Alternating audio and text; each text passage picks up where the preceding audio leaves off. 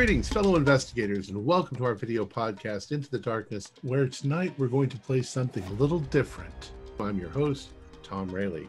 It's one-shot night, and we are doing something different. We are playing a game by Tyler Hudak that was written for Apocthulhu, which is a post-apocalyptic setting. It's hard to say. Apocthulhu is available from Drive-Thru RPG. Our game master is Tyler Hudak. So without any further delay, let's begin our journey into the darkness.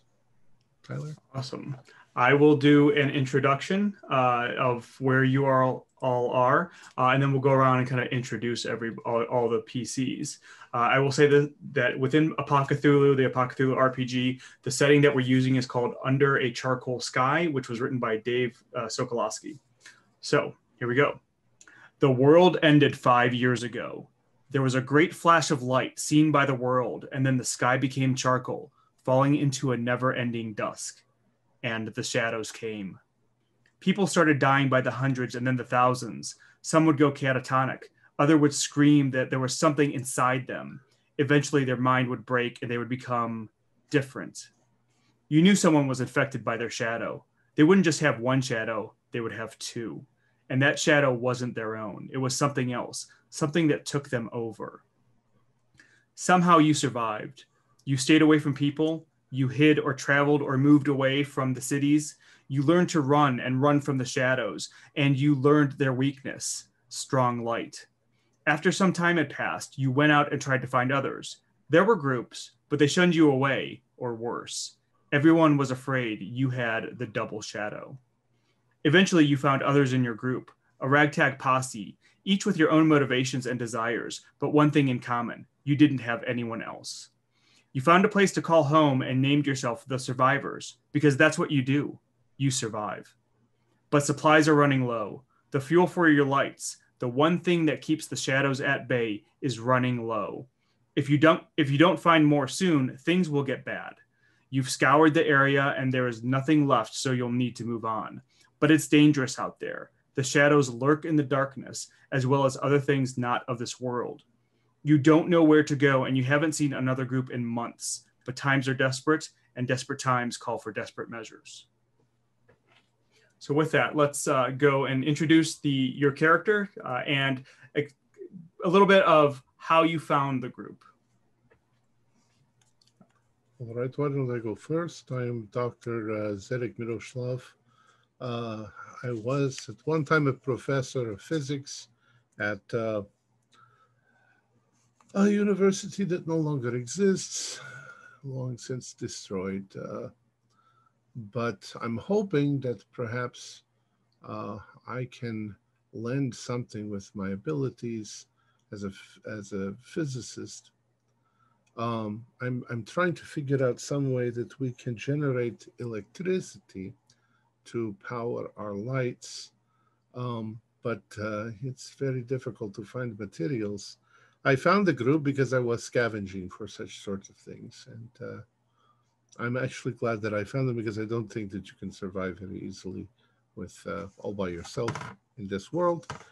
And I'm also trying very hard to find the source of this, the Potvoriciana, the shadow monsters, as you say in English. Hopefully we can all get along together. We'll see. Great. Chris, we'll go to you. Hello, I'm Mark. I'll be playing Chris Baggs. I was before The Flash, a 24-year-old transfer student from Dublin, and I was working nights in a local convenience store. Handily enough, my student accommodation was right above the store. My pastimes, I'm a fan of tinkering with computers, anything science related. I love my gizmos and gadgets. I collect Grognak the Barbarian cards, and I love reading science fiction. I joined this community because whilst bartering in the underground, after The Flash, I heard rumors of a refuge community, and I'm relatively new mate, so to speak, and I'm just hoping I can do my best to help everyone out. Awesome. Cooper.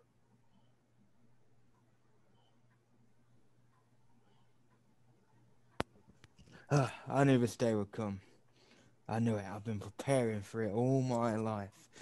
I didn't know what it would be. Would it be a nuclear war? Would it be foreign invasion, civil unrest? For a while I thought zombies were real, but no, it's your fucking shadows that are doing this. What the fuck? Anyway, I've been prepared for this as I've said, and I look after myself. I always have. I'm a natural survivalist. Before this, I had a shack. I went hunting. I fended for myself. I didn't really have a job. The wilderness was with me, and I just scavenged what I could anyway.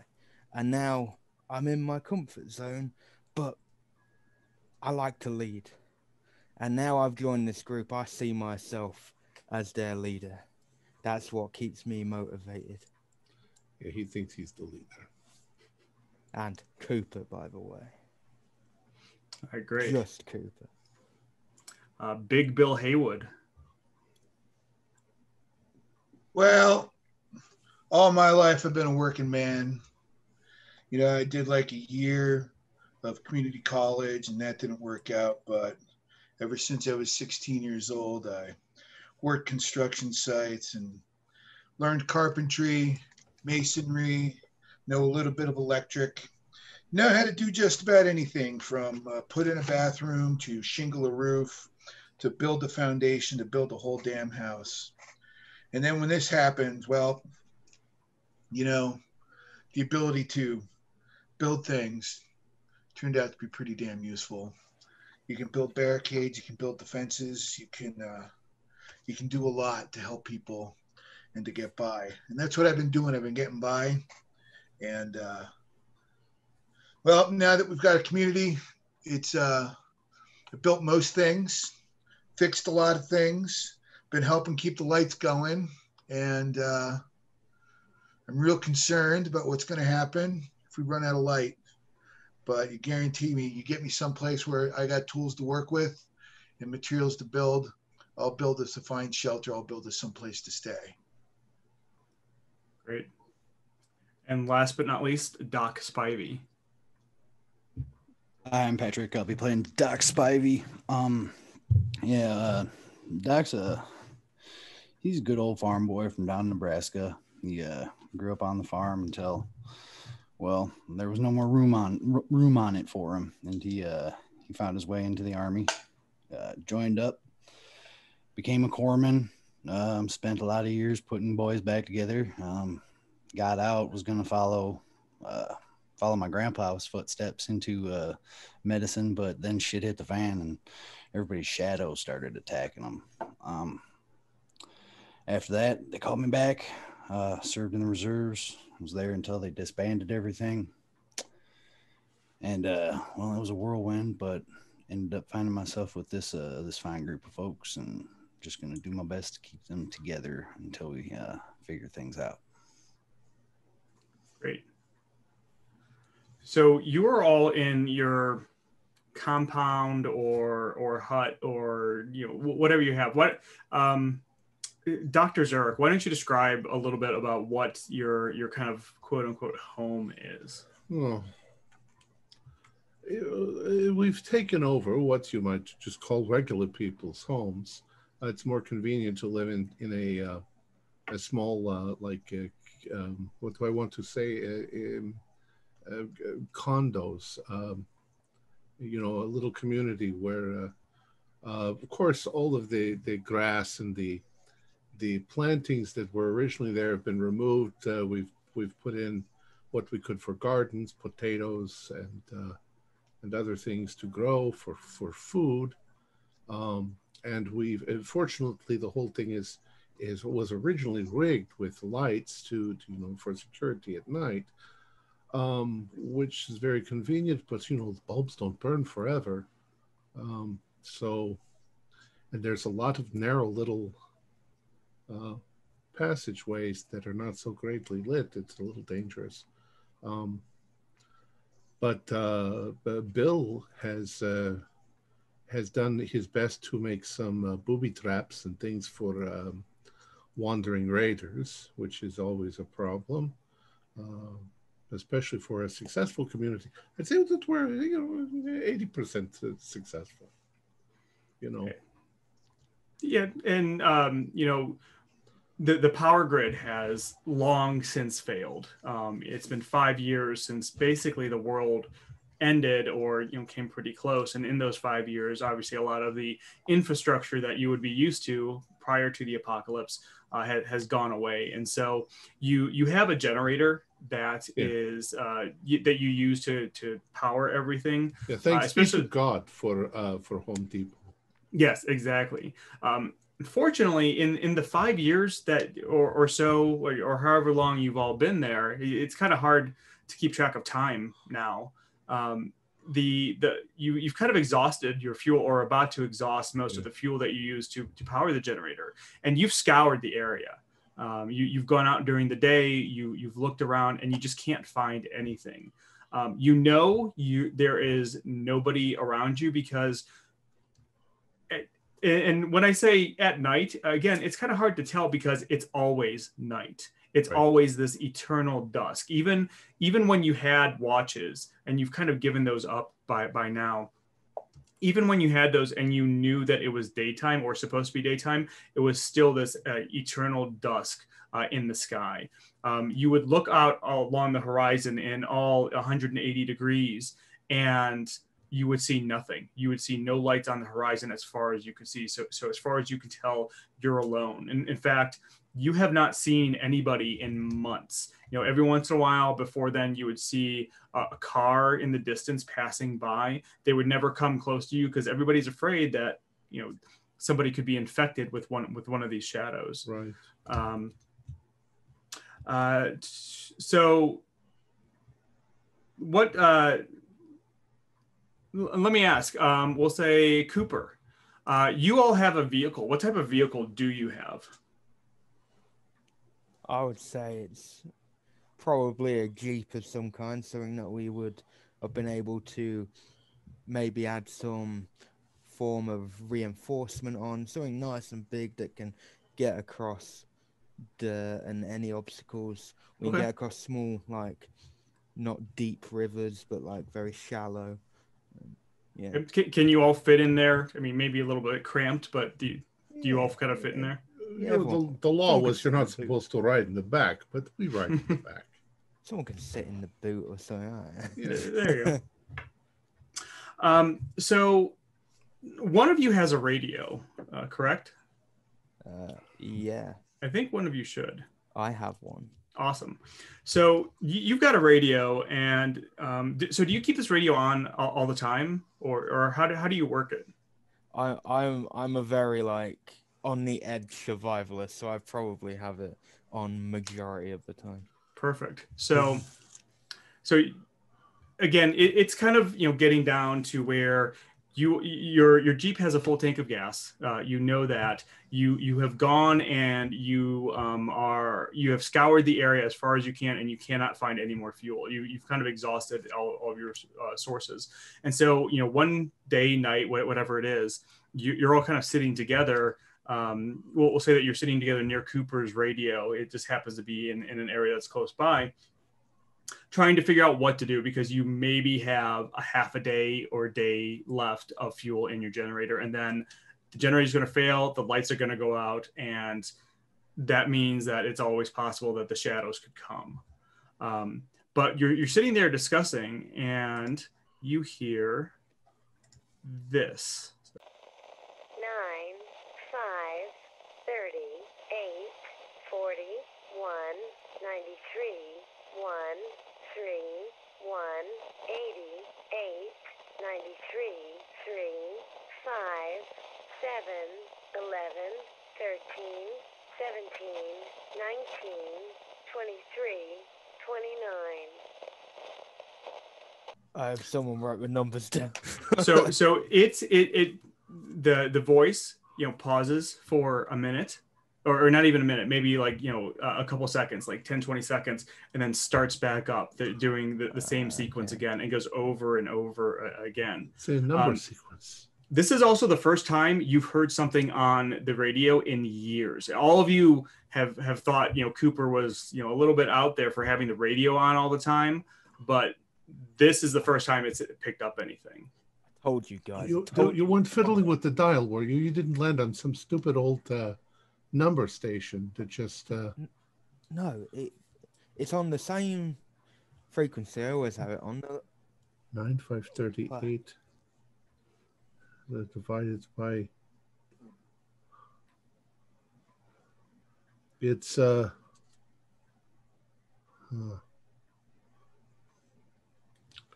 No, I was thinking maybe it was coordinates, but I didn't.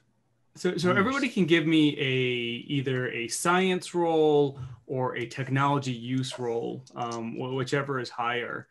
Science is science. Technology use is basically how to use technology that existed before the end of the world. I have no. I have an 80 in science and I rolled 92. Damn it. So, again, since this is an intro game, I'm sure you all know how to, play the, a percentile game, but I'll just kind of explain it again just to make sure everybody's on the same page. You have your skill level. If you roll equal to or less than that your skill level, you succeed. If you roll a 0-1 or a success with doubles, so 11, 12, or 11, 22, 33, so on, that is a critical success.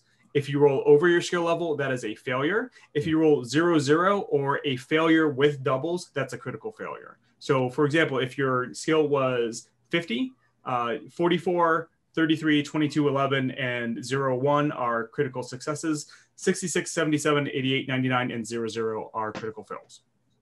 Yeah. So, did anybody succeed? Doc, First roll of the game, got a 95.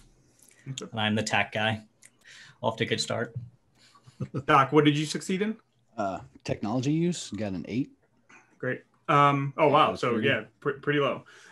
So you agree with Dr. Zarek that this is definitely not some type of coordinates. However, Cooper's radio is a little bit old, and you kind of get the idea to maybe kind of turn it to try to figure out maybe if the signal is coming stronger in one direction or another. And you are actually able to figure out that the general direction of where the signal is coming from. Very cool. Okay. Yeah. Hold on. Let me grab that radio and I pick it up, and I'm just basically doing real slow circles in the room that we're in until I zoom in. What direction would it be? We'll say east. And we didn't talk about where you guys are. Tell me where in the U.S. or what was formerly the U.S. About where you are all located at. Massachusetts. Okay. Sure. So then we will say that this is going northeast. Is where you would be going. Or I'm sorry, where it's strongest. So kind of towards Maine. I have a theory, guys. I have a theory of what it is. So you what? I have a theory. You Cooper have a fear? No, a theory. A theory. Oh, you have a theory. Yes, a theory. Where did you learn to speak English? Where did you learn to?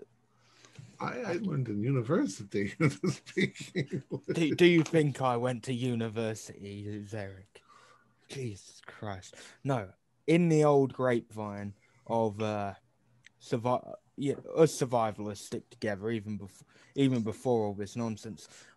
We heard about nexus points. Nexus. Yeah, and they're like places where supposedly government would force possessions of people's properties and lock them up, usually in underground bunkers. Yeah, you had definitely heard of, well, actually, go ahead and give me a roll. So you have a skill called post-apocalyptic lore, and it's all of you or most of you have it. And each of those is specialized, and it's basically knowledge you have of some aspect of this apocalypse. So Nexus points. yeah, go ahead and roll post-apocalypse lore Nexus points.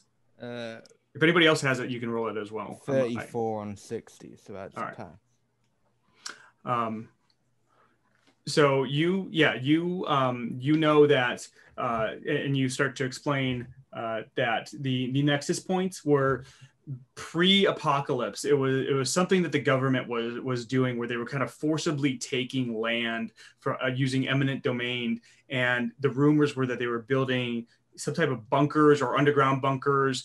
They were all over the United States that they were doing this. And you've always suspected that there was one, not necessarily close by, but close enough. And this is starting to kind of confirm, some of the things that you've heard. Yeah. But so if it's real, there could be fuel in there. Could be valuable items for us. So were these like storage facilities, or were they like places where they were? They're underground, like bunkers. Like, you would not, you know what us nutty survivalists like. We have underground bunkers that we put things in and like supplies, and that's kind of what these are. But Yeah. they're government-owned. Not surprised that the government would do the same thing. The government may be behind all of this. True. That is a theory. All right. So it sounds like you're proposing that we leave the safety and security in our vegetables and go Keeper, to Maine. that was an AM radio band that we heard that on? Sure. Okay. It goes a lot farther than FM. That's why I asked. Yes, except that we have the difficulty with the sky, so we're not bouncing off the atmosphere. It's difficult, but Maine's not so far. We could probably get there in the Jeep in a few hours, maybe longer. It depends on what the roads are not exactly maintained any longer. We need to act quickly. We are running out of fuel. And once again, what is the chances though that this is just an automated? We've never heard it before. So as you ask that, this voice has been, repeating saying this over and over. The voice starts to cough heavily, and the signal cuts out for about 10-20 seconds.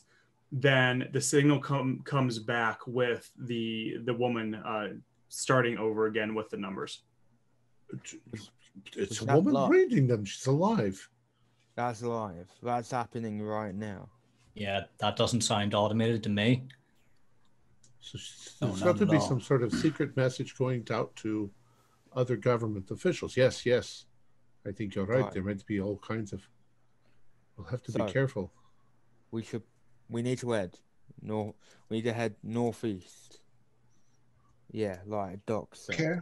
Said it. Signal. And these would be, if it's good to look out for these nexus points.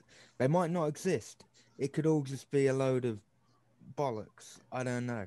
But we've got to check. Wherever it is, they've got power enough to broadcast that signal. That's true. Exactly. So, yeah. I mean, worthy of investigation, whether it's a government bunker or not. There will be power.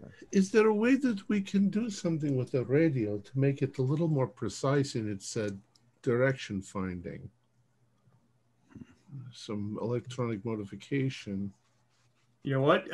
If you want, somebody can... Let's see here. Well, does somebody have an idea of what they would want to do for that? I guess it kind of depends on. Does the Jeep's radio still work? You know what? Give me a luck roll. Luck is standard 50%. If you roll under 50, you made it, or equal to or under 50, you made it. If it's over 50, you fail. All right. That is over 50, 59. So So we'll say that the radio in the Jeep, it hasn't worked in a long time, and nobody has just tried to fix it because there was no reason to. You think though that so somebody I think has a craft mechanical. They can use that to try to fix it, or you can use what's called craft jury rigging, which is basically trying to perform like a temporary fix to gear. To basically, jury rigging the thing to try to get it to work. Usually it's temporary, but sometimes depending on how well you roll, it could be more permanent.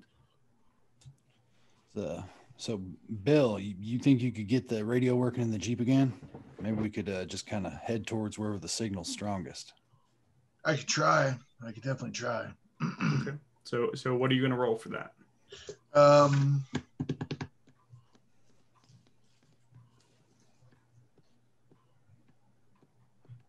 Do you have craft mechanical or craft jury rigging? No, but I have tech use. That's the best I have. You know what? I'll let you do that. Okay.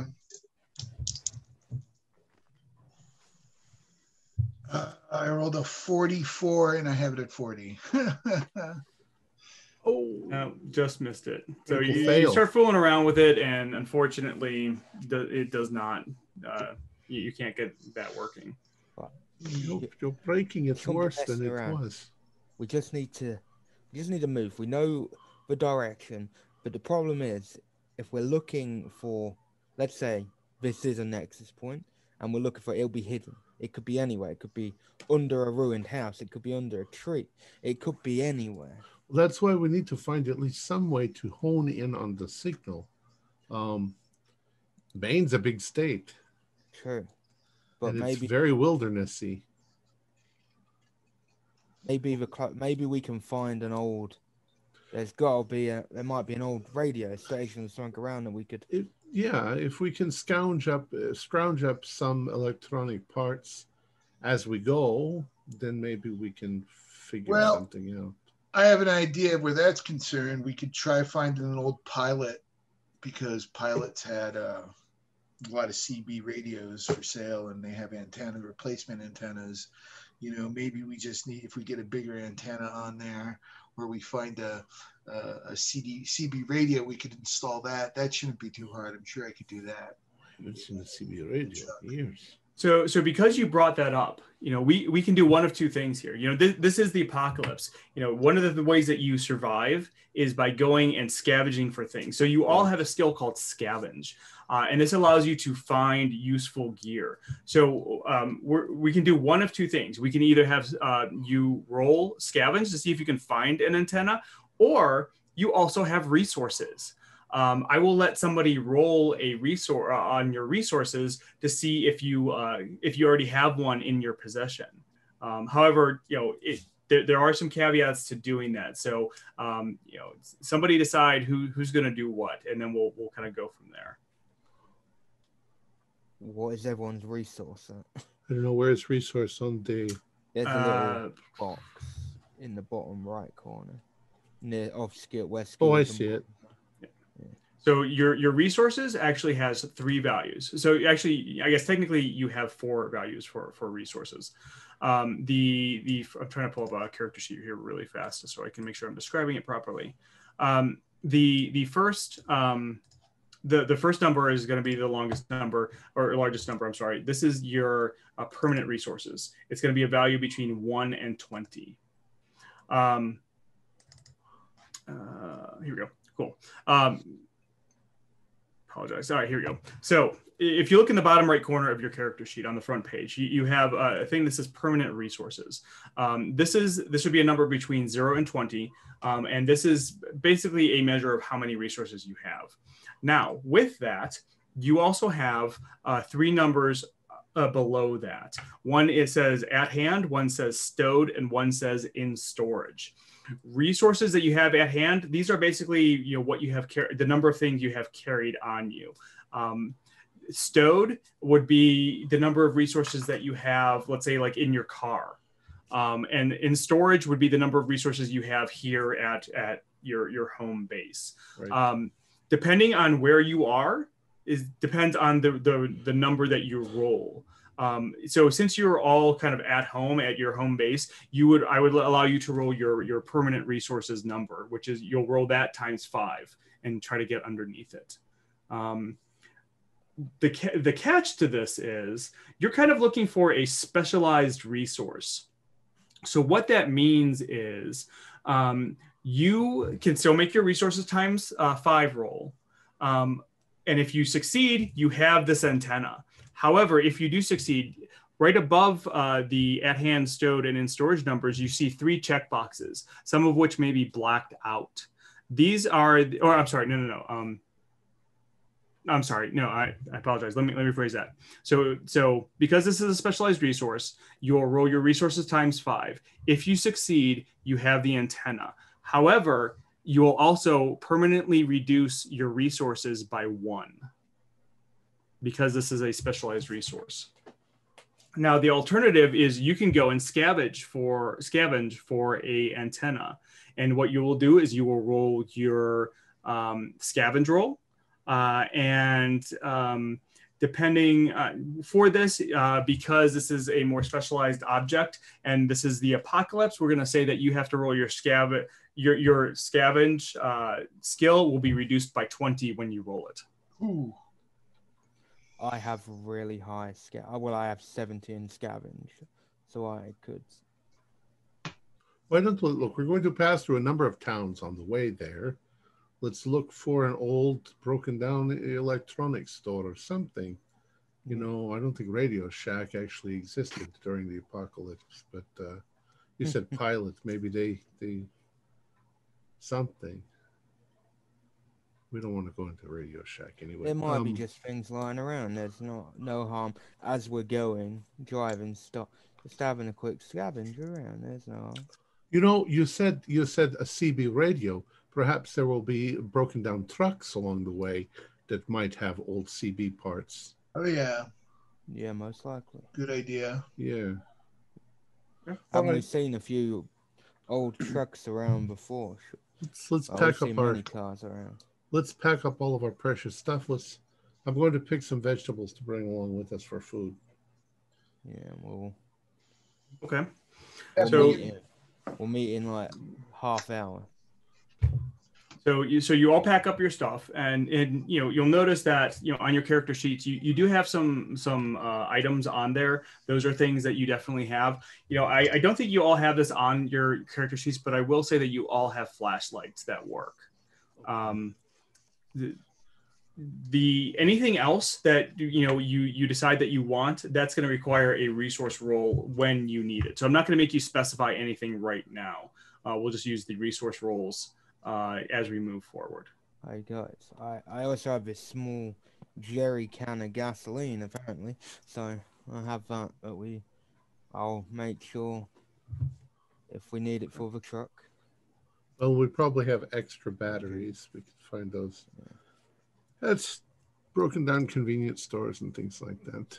Right. All right. So you all get into the Jeep. If I understood you correctly, you're going to start going in the direction that you kind of saw the signal the strongest. I will say, we'll just make this easy. At some point, you do come across, a Radio Shack that's right next to a Blockbuster in some type of, convenience store, mini mall. You find the parts that you need in order to kind of get the CB radio in the Jeep working. And so with that, you're able to kind of get the general direction of where you need to go. So you start going. Again, you're traveling. It's hard, you can't really tell whether it's day or night. You've long since given up trying because it's nighttime all the time. It's always dusk. I have a question for the GM, yes. The keeper. So when you say it's nighttime all the time, does that mean that the sun doesn't rise, or do we see stars, or is it constantly overcast? It's constantly overcast, and it's eternally gray. The sun, as far as you can tell, still actually rises. You just can't see it. Okay. So if you can imagine, if you've ever been outside, about, right after, maybe like 5-10 minutes after the sun sets, where you kind of get that grayish purple haze to everything, that's what it looks like all the time. Whatever it was in the flash, it introduced some particulates into the atmosphere that reflect the light, and we don't get sun anymore. That's why only the plants that have our electrical light are going to grow. So you continue on. The whole, as you travel, you're constantly looking for lights, which would indicate some type of civilization or group of people, and you just don't see any. And you've traveled for hours, and it's all you see is the landscape and the darkness. And as you go, there's a slow realization that starts to seep in, that you may all actually be alone. It's been months since you've heard anybody except for this person on the radio, and you start to get this feeling of helplessness. So I want everybody to make a sanity check. Great. Yeah, my favorite part. That's a fail. I got a 6. I'm Yeah, that's a big old 98. So Success. if you succeeded, you don't lose anything. If you failed, you lose 1. Within within this within Apocthulhu, as well as the Delta Green RPG, there are multiple types. There are 3 types of sanity that you can lose. 1 from violence, 1 from helplessness, and 1 from the unknown. Or in this case, the unnatural. Think of it as like the Cthulhu mythos of the world. However, if you lose sanity from violence or helplessness, and you don't go insane, you right near your sanity on your character sheet, you should see some check boxes for helplessness or violence. If you lose sanity and you don't go insane or don't hit your breaking point, then you can check one of those boxes. And if those boxes ever get filled, that means you can no longer lose sanity. Well, no, that's not true. You always succeed the sanity checks for that type of sanity. However, something bad does happen to your character when that happens. Yeah. And I didn't mention, breaking point. So just to let you know, when you look at your character sheet, you should have 2 numbers that were initially kind of circled. 1 was in a circle, and I believe 1 was in a checkbox. The number in the circle was your starting sanity. The number in the check or the square is your breaking point. If you ever hit that number, you go temporarily insane. Yeah. So if you ever hit that, or if you ever lose more than 5 in one roll, let me know. So Tyler, if you fail, you lose 1 sanity point, and then you mark 1 on the helpless checkbox. Yes. Gotcha. Now, if you ever hit your breaking point, you erase all the checkboxes. Or I'm sorry, let me phrase that. If you go insane or hit a breaking point from that type of sand loss, then you erase those checkboxes. So let's say we would do another helplessness sanity check, and you would hit your breaking point, then you would erase all those checkboxes, and you'd have to start over. Thanks, Tyler. So, Thanks be to God that we got that box of pencils at the store. You continue on. It's again, you're following the signal. You can hear it in the background. At some point, it just becomes, for some of you, it becomes noise. For others of you, it just starts grating on your nerves because it's the same numbers over and over again. Every once in a while, the voice does cough. And it, actually, if anybody has medical or medicine, go ahead and make a roll.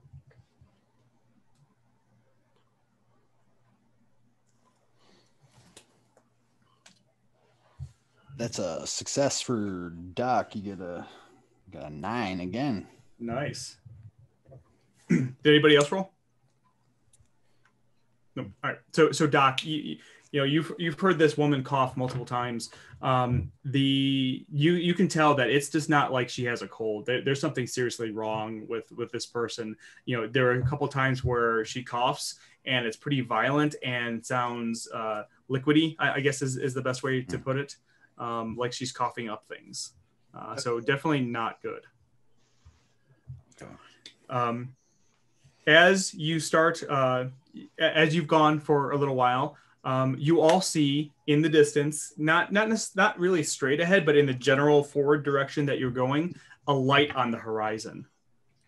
Uh-oh. We need to be very careful. It's not some camp of evil bikers, or We need to be cautious. Yeah, I agree. Maybe dim the headlights a bit. Yeah, maybe when we get a bit closer, one of us drops out and just takes a quick look ahead. we have to be able to see the road. If we can see them, they might already have seen us. Sure. It depends on how big the camp is and how competent their Yeah, what kind of light is it that we see? It's when you first see it, it's really hard to tell. It's just like this dot on the horizon, and you can absolutely see it. I'll say that you are on a road, an overgrown road. A road that's overgrown over the last 5 years or so. But at first it starts as a dot, and once it starts to get you get somewhat closer, the light grows, but it's very, very bright, much brighter than what you had at your compound. As you get closer, how close do you want to get? Is the signal getting stronger? The signal is getting stronger as you get closer. That might be the place we want to go. Yeah, hold on, everybody. Let's just slow the Jeep down for a second. Yeah. I've been listening to that lady list off those numbers for hours and hours with y'all, and there's one thing. She doesn't sound healthy, so we could potentially go in where people are infected with something in addition to the shadows. So I don't know if we should just go in there and how do you do without maybe trying to scope things out first. That'd be reasonable. I don't mind going in and checking out the place from a lot. Maybe there's some tree overgrowth that I can crawl around and have a look. Well, like I say, I think that they know we're coming. If we can see their light, then it's dark out here. They can see our light for sure. True. But I'm thinking, what if you get to a point where we can signal them? Does anybody know like Morse code or? I will also say that it's reasonable that at least one of you has a pair of binoculars. Oh yeah, okay. That'd probably be me. Oh, guys, I just forgot I have these binoculars that I can use. What did you have? So you again though, how close do you want to get? So let's say like a quarter mile. Does that sound good? Yeah. Okay. So you get about a quarter mile away. Cooper jumps out or stands on top of the Jeep and starts looking at the binoculars. While he's doing that, I want everybody else to make an alertness roll.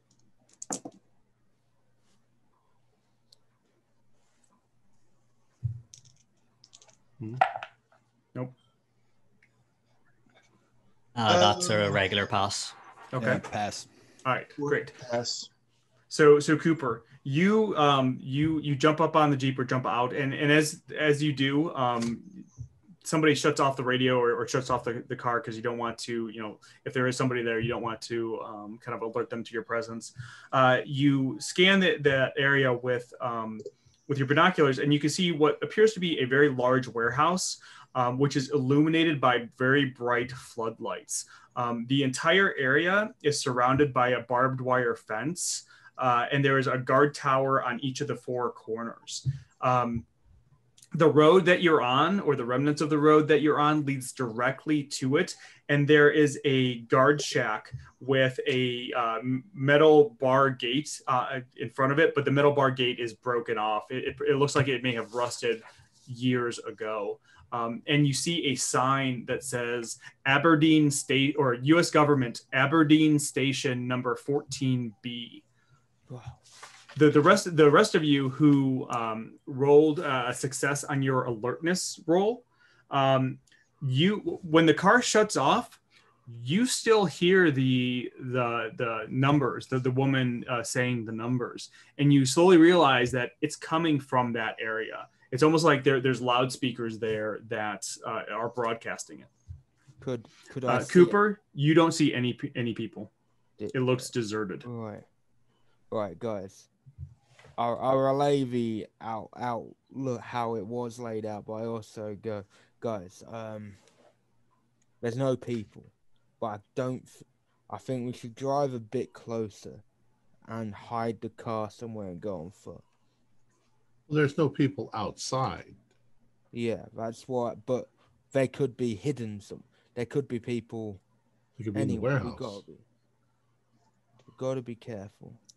Can you guys hear that? It sounds like the radio's still playing over loudspeakers. Oh, yeah. So it could be a trap. Yeah, that's Could be why a trap. But that's why why I trap? don't think we should drive up. Could also be the last person left in their base for some reason. But That's why true. would they just call out numbers? Mm-hmm.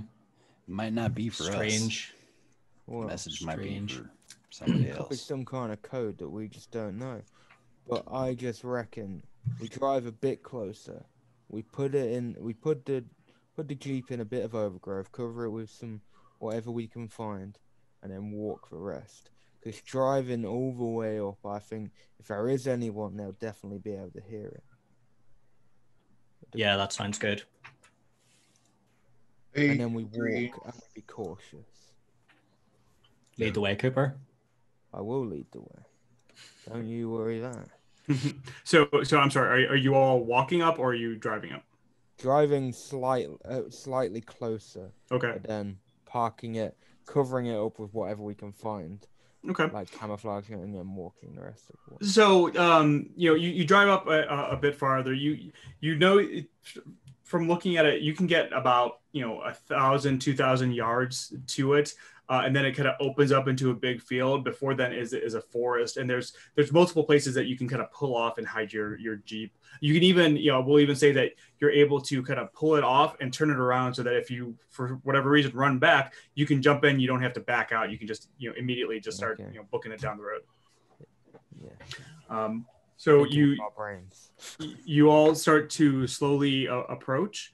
How are you approaching? Are you just walking down the road? It's basically a big open field that leads to this warehouse with the barbed wire fence around it. Is there a ditch or anything on the side of the road? Is there a low Tall area? grass. There's definitely tall grass. It's definitely overgrown. I wouldn't say there's a ditch, but there's definitely kind of places that you can hide. If you'd like, you can all make a sneak roll. I think it's either sneak or stealth. I can't remember which one it is. Stealth. You may all make a stealth roll. Yeah, and I'll be staying ahead of everyone just because I'm probably the best equipped in case. I'm bringing my hammer. I know It's that. not really easy to stealth, but No, I succeeded my stealth. Sorry, Tyler. If you have no number in there, is it just base 10 for stealth? Is that the number in the parentheses? that's Yeah. Or correct. parentheses? Yes. So if you don't Okay. have a number, then it's just the number in the brackets. Okay, gotcha. Keep your eyes, Cooper, on the I found. the towers Yeah. to make sure they're not going to pick us off with a shotgun or a Don't worry. rifle. And as I say, don't worry, I've gone stealth because So for those of you who make it, you're able to kind of duck down in the overgrown grass, and the grass is pretty tall. It's probably at least 2 or 3 feet high. You're able to kind of duck in there and kind of hide. And this is one advantage to it being eternal dusk or night. Everything is easier to hide. Those of you who failed, you're not quite getting it. You're kind of moving around, but you're making a lot of noise and moving the grass around, so it's pretty easy to spot you. Cooper, I assume you still have the binoculars. As you get closer, you're not seeing anybody. You don't see anybody in the guardhouse. And actually, you're all close enough to see this. There's nobody in the guardhouse. There is nobody in the towers. There's nobody walking around. In fact, the grass around the warehouse is overgrown. Even the driveway and the concrete up to it has cracked, and nature has started to overtake it. Okay. Well, if we're lucky, there's nobody there except there's a bunch of supplies. Well, we might be looking at our new home. That's the hope. One of you check that guardhouse. Check inside, and then. Okay, I'll check the guardhouse. Yeah, I'm gonna go straight. Because I'm ahead. I'm just gonna check round the court, like round in front of the warehouse more, and just double check because I'm very cautious. Okay. All right. So Cooper's kind of going around the warehouse. Bill is going up into one of the guard towers. What is everybody else doing? I'm hanging outside the gate until we get to clear, I guess. Okay. Yeah, I'll stay with the two doctors. Can I take those binoculars up in the tower with me to get a perspective, Cooper? Yeah. I'll Thank you. I'll chuck it to you. Okay, so Bill, we'll do you first. You go in. You see Cooper kind of darting back and forth between debris that's on the ground. There's a couple vehicles there but they're just completely rusted out. You start climbing up the gatehouse, or I'm sorry, not the gatehouse, the guard tower. Mm-hmm. And let me say too that when you both passed the guardhouse, it was completely empty. There's kind of debris all over the place. Nature has definitely taken it, but there's nobody in there. It doesn't even look like there's any signs that anybody has been in there for a long time. Bill, as you go up the guard tower, you get to the top, and you start looking around. Cooper, you can't see because he's like a ninja right now. The other three you can easily pick out in the grass. Dr. Zarek is kind of moving around, looking up and down, not very stealthily. But you don't see anybody. Just like what you saw in the guardhouse, the guard tower is empty. It looks like it has been not used in a long time. In fact, one of the windows was open, and you can see where the weather over the last 5 years, the winter, the rain has kind of started to erode some of the things inside. There's moss and mold growing everywhere. Cooper, you start going around. You go through the side. You go past the side. The warehouse is fairly large, actually. There's no side entrances. Think of it as like a big government warehouse where it's probably a good 2 stories tall. There is a big doors on the front of it, which would allow vehicles to go in and out. There's no doors on the side, but there's high up windows. It's too high for you to look in. Although you can see that there's definitely light on inside the warehouse. You get around to the back. Give me an alertness roll. As he kind of goes around the back, those of you who could see him, you see that he kind of disappears. And Bill, even if you could see him, he goes out of view at that point. 39 on 40. Nice. So you get around back, and you do see a door. The door into the warehouse is kind of partially open, and you're able to kind of look through, and you see that the warehouse is. Well, you see a couple things. First off, the thing that stands out is the warehouse is, for the most part, empty. The what you see in there is in the very center of the warehouse is excuse me, is a large kind of fenced platform. It looks like it's probably, maybe 10 feet by 10 feet, and it's got metal, like a metal fencing around it and a panel on it. Additionally, you see what looks like two or three army uniforms in various places in the warehouse, just kind of lying there. It looks like, somebody was maybe had been there, and their clothes had just fallen down. But that's not what the alertness roll was for. What you also find is outside of the warehouse, kind of about maybe 20 feet away from the back, you hear a noise. You hear a mechanical noise, and you can just kind of make out that in the ground, excuse me, in the ground is a large vent. In the ground, a large metal vent, and you can hear what you distinctly know is the sound of a generator coming from somewhere down in that vent. The vent goes into the ground. Does it look like I could remove it? Maybe. You can. So you have your flashlight. You shine the flashlight down. You definitely could. You could open it up. It's like a large metal grate, and the lock has long since deteriorated. And there's a ladder that goes down, but it goes down very far, and probably like 200-300 feet. And then but your flashlight doesn't shine down that far in order to see. Before I go back to the others to report, at the gap in the door, I want to pick up a little pebble or whatever and just throw it in, just to see if there's anyone hiding or anything that might react to it. You throw it in, and there's nothing. All right.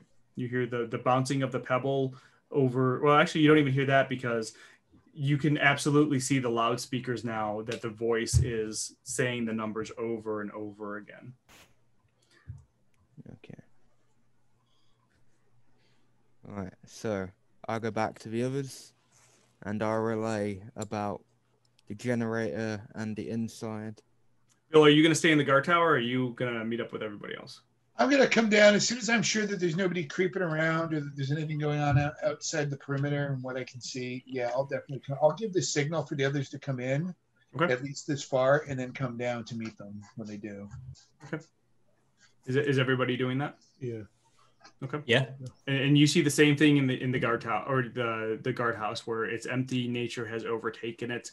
Anybody who looks in there, you find a couple, small things like a clipboard. The paper from the clipboard has long since deteriorated, but it's very obvious from everything that you're seeing that this was a U.S. Army installation. So, a quick question. In our experience, have there been animals that have survived as well as humans? Yeah, absolutely. And that's a good point too. To your knowledge, the shadows don't go into animals, but you've never seen it. That doesn't necessarily mean it can't happen. So animals have survived, and we can kind of hunt and subsist on some animals. Yes, yeah, absolutely. Have we seen what happens to a person when the shadow goes into them? You have. And so what happens, and Dr. Zarek, you would absolutely know this, how much you relayed to the others, or how much the others have experienced this. I will leave that up to all of your characters. But you know that when somebody is, for lack of a better term, possessed by one of these shadows, the shadow kind of takes over that person and basically controls their body. They're able to control that person. However, it's not permanent. Eventually, that person's body deteriorates to the point where it just collapses into a pile of ash. And then the shadow leaves and has to find a new host, from what you can tell. And I will say that you all, like I've said before, you all know that bright light does affect the shadows. So, Cooper, you have said that you've seen some uniforms lying on the floor. Yes. It's not a good sign. In my experience, if somebody is possessed by one of the shadow creatures, when they're finished with them, they kind of disintegrate. They could just be piles of ashes with their uniforms lying on the ground. True. I didn't go in. I just threw a stone in there to see if I could get a reaction. I didn't go in. I've had a theory for some time that the shadows may be originating from certain places, and I'm wondering if there is something that could be a government agent or who knows what. They did something and allowed these things in to our plane of existence. I'm a physicist and I sound like a crackpot. But Sound like you should be hanging Cooper out was with me talking and my about lad. something like that a while ago. He's been talking about that for years, the government. You also said that it could be underground facility. Maybe that's what this is. Yep. I reckon we are at a nexus point. Well, I can hear a generator down.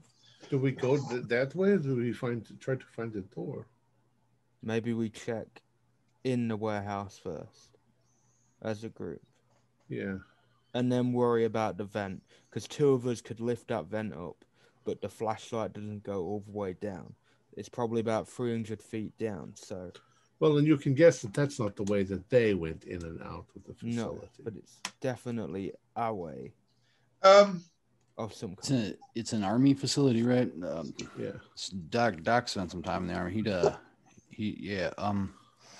There's definitely going to be more than one way in and out. They wouldn't narrow themselves down to just one choke point where shit could go wrong. So there's definitely going to be another. I imagine a big giant vault door somewhere. Fellas, possibly an elevator.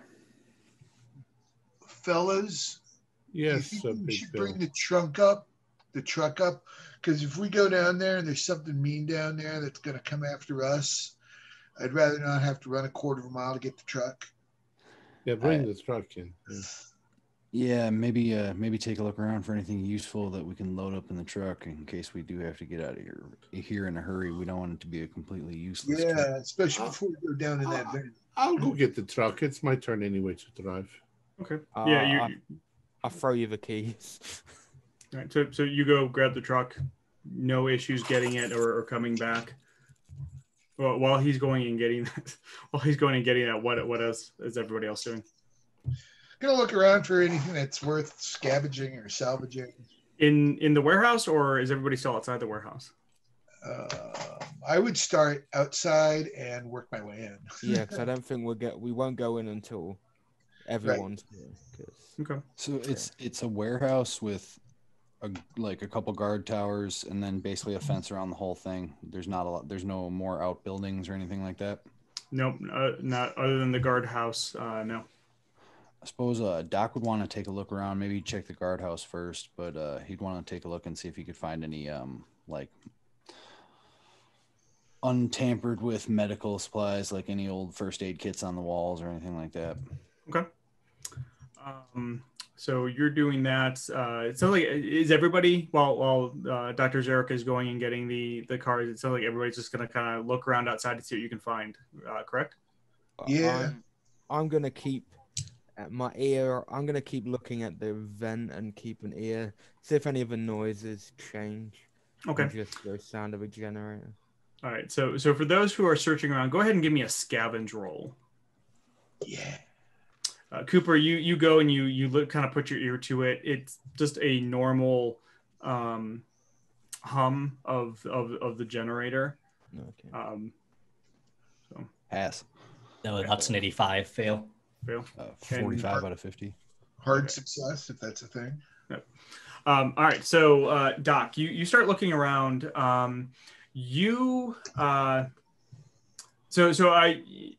Again, this is the apocalypse. You're rarely going to find anything in pristine condition. However, I'll say that you do find in one of the guard towers, it was kind of tucked in a cabinet that was in there.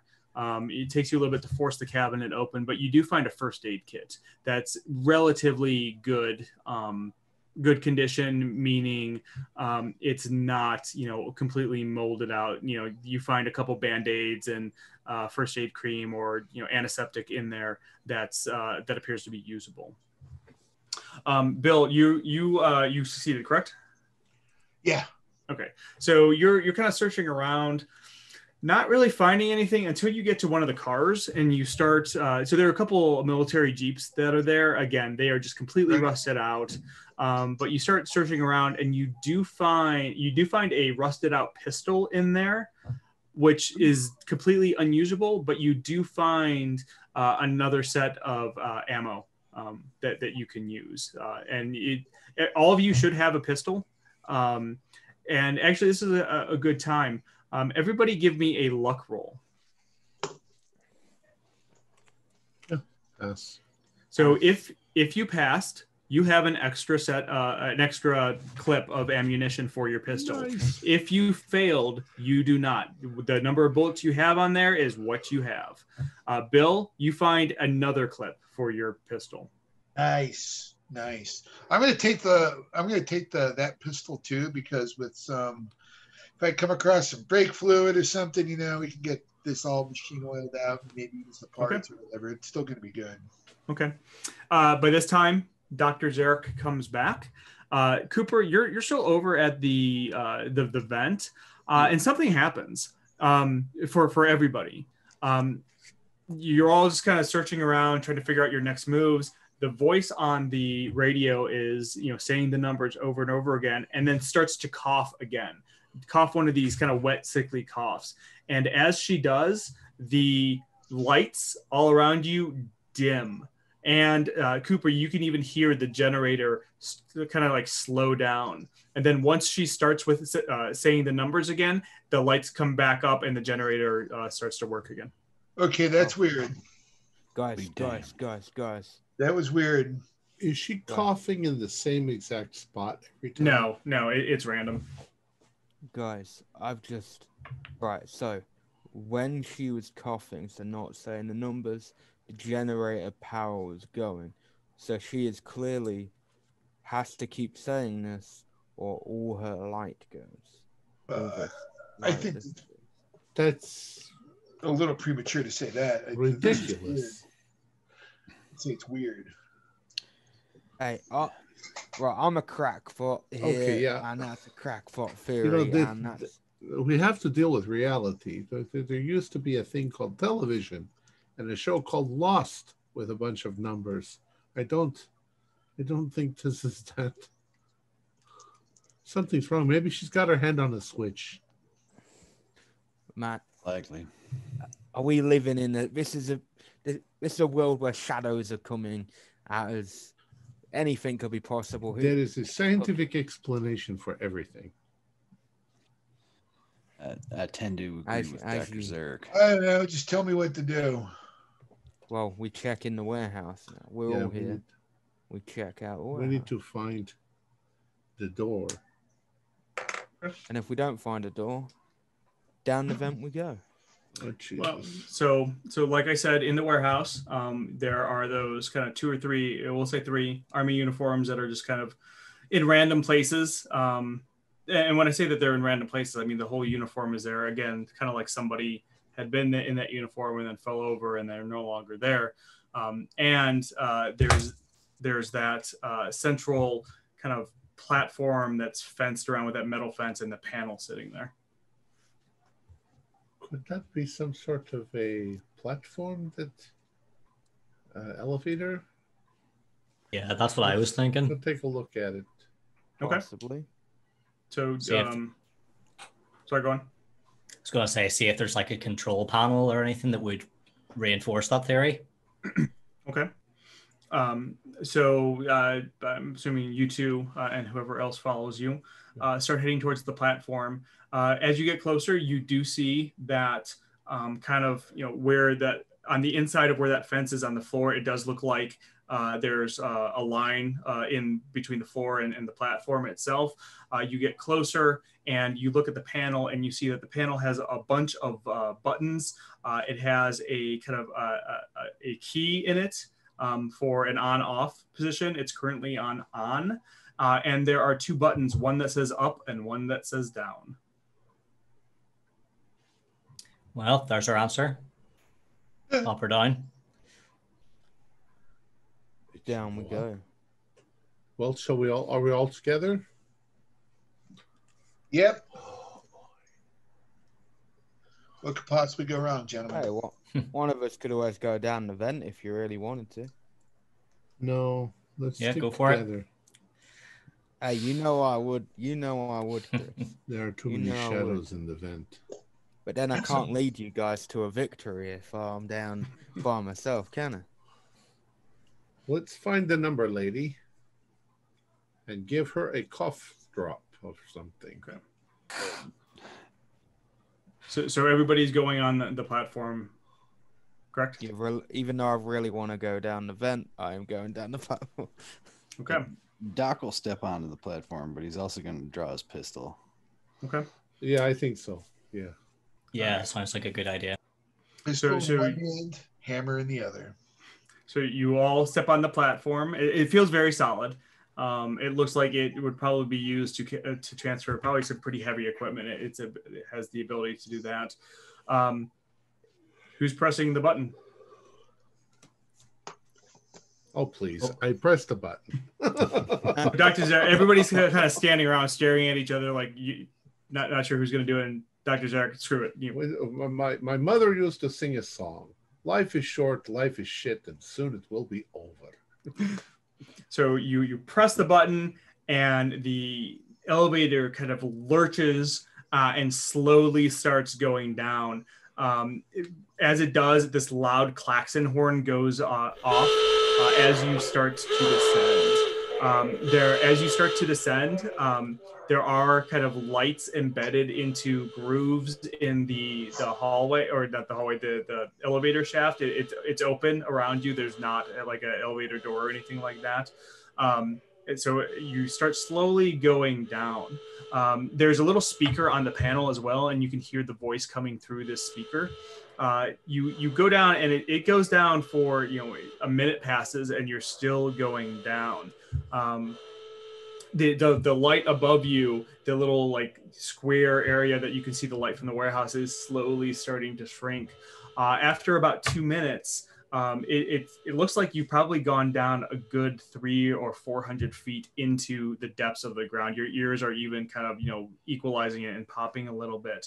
But as you go down about 2 minutes, you start to see where as it goes down, there's an opening that starts to rise.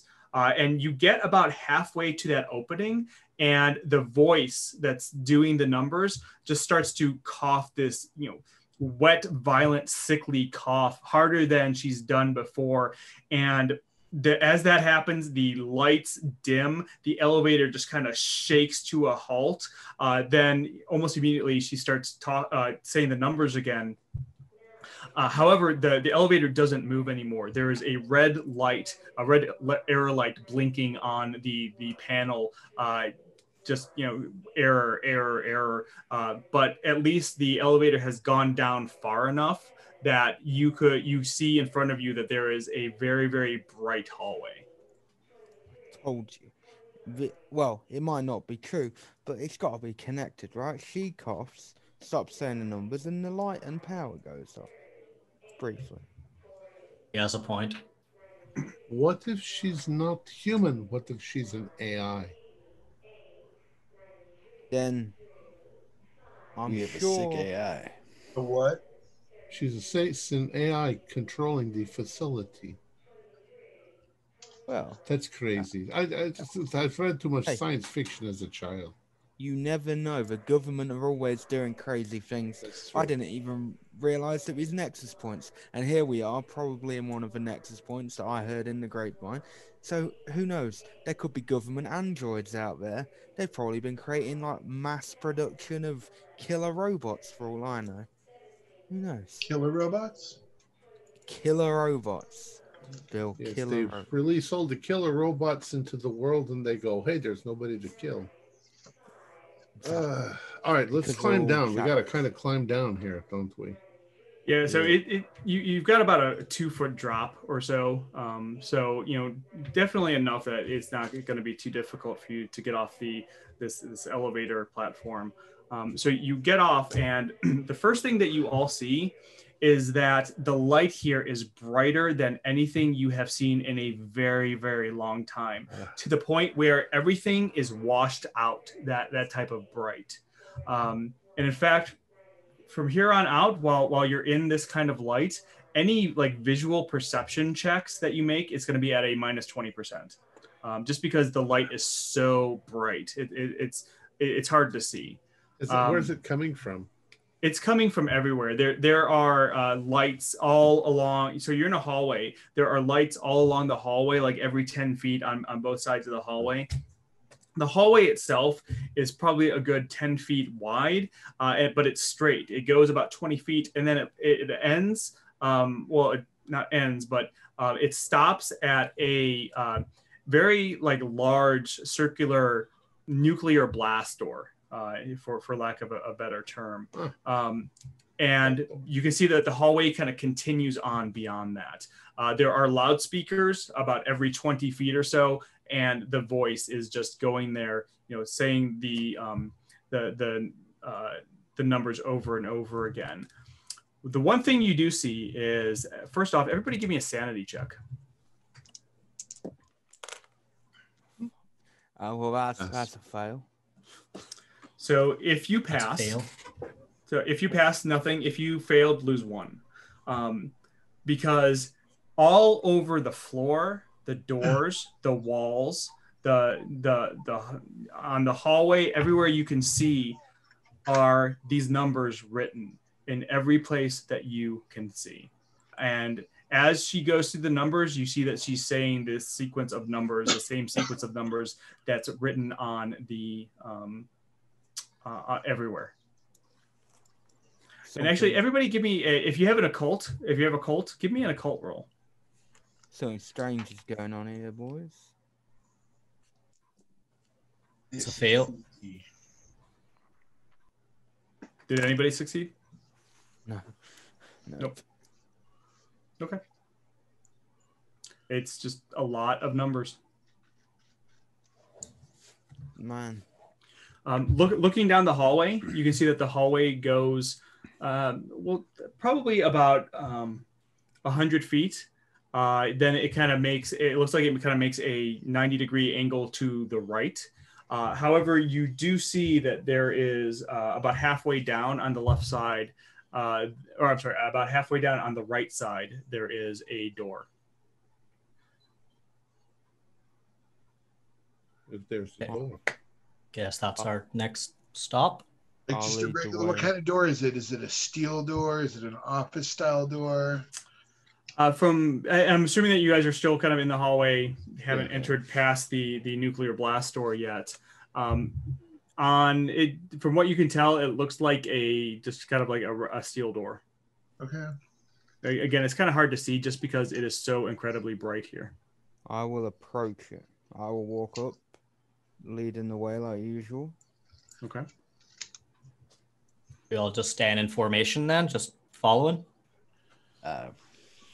Yeah. Sounds good. Wait. Doc, hold on. Now, before we just go in willy-nilly, can we listen at the door, or can we try to take a peek through the keyhole? Or obviously that's not gonna work, but yeah, listen at the door. See if you can hear anything over the woman. Door. I'll put my ear against it. So are you making this discussion before you get to the door, or are you kind of getting there and saying, wait? As we're getting to the door. Okay. Yeah. So you get to the door. Cooper, give me an alertness roll. Actually, everybody give me an alertness roll. I should minus 20 to roll in it, so.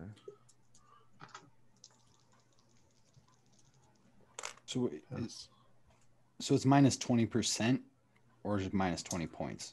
So take minus 20 from your skill. So if your skill is 80, it's now 60. Okay. And this will be a visual one, so it would count towards this. It is a fail. That's a fail. 99. Pass. Ooh. Okay. All right. So Dr. Zarek, you passed. Chris, you rolled a 99. Is that correct? Yeah, that's right. That is a critical fail. So we'll talk about that in a second. Dr. Zarek, so Cooper, you go up, you kind of put your ear to the door, you can't hear anything. Dr. Zarek, one of the things that you do notice though is there's, just like doors, they have a gap underneath. There's probably like maybe a half-inch gap underneath. You actually see darkness under there. You don't see light coming from inside this room. Mm-hmm. And Chris, as you are going there, you're trying to pay attention to everything. You're probably, I guess, in the middle of everybody, since Cooper's kind of leading it, and we'll say Dr. Zarek is right behind him. You're kind of not paying attention, and you don't stop when everybody else stops, and so you kind of bump everybody, and this kind of pushes Cooper into the door, kind of making this metal bang.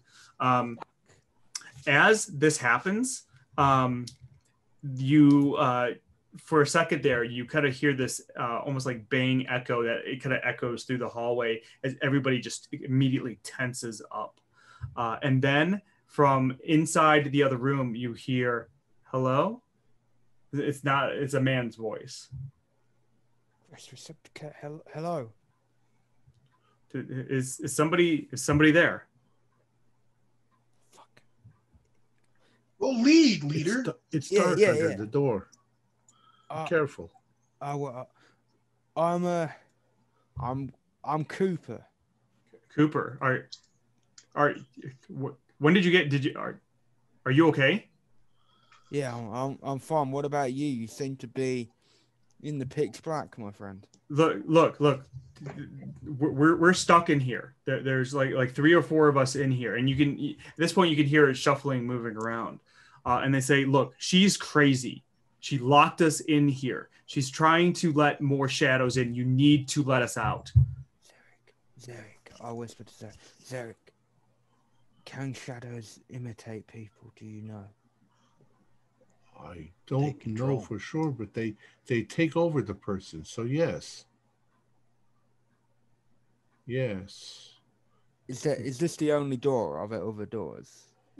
In this, are you asking me or? Yeah, in this, asking you. Yeah. So this is the only door in this hallway, but again, kind of farther down, you do see that the hallway jogs at 90-degree angle to the right. Fuck. What do we do? What do we do, guys? I whispered to the girl. What do we do? Hello? Are you still there? Yeah, I'm here, mate. I'm here. There's a doctor with me. Who is she? It's Lisa Parsons. You can't hear her. Can you hear her? Can you hear the number? Yeah. Her saying the numbers over and over again? Yes. What's the numbers? What happened? I don't know. Listen, I don't know what the numbers are. All I know is she's gone crazy. She's locked herself in a room and locked us in here. You need to let us out, and we'll get out of here. We'll help you. We'll do whatever we can. What happened? This is kind of it's a bunk room. We were sleeping here at night, and then she just locked us in. We woke up, and she had killed the lights, and she had locked us in. We can't get out. And as he says that she locked us in, you can look down and you see that there is the door handle is it's got like a red button and a red light and a green light. The red light is on. It looks like it's an electronic lock. How do we know you're not one of them? The shadows. We're not. But I can guarantee we're not. We can't. We've got light out here. You're in the pitch black. How do we know that you're not? How do I know that you're not one of the shadows? We're standing in the brilliant light. I wouldn't be here in the bright light then, would I? Sunshine. Confer with the others. What do you think if we open the door and they're shadows? Aren't they going to be damaged by the light? True. Chased away? I think opening the door for strangers is going to put us at risk. It's really bright light as well, so the risk should fairly be mitigated if they are. They wouldn't even be able to step into the hallway. All of you stand back. and I'll open it then, if that's what you want to do. Because they might be scientists who work here that can tell us what the fuck is going on. Or Yeah. they might be soldiers. But We know right, if I'm the- gonna. Oh, go ahead, Doc. Go ahead.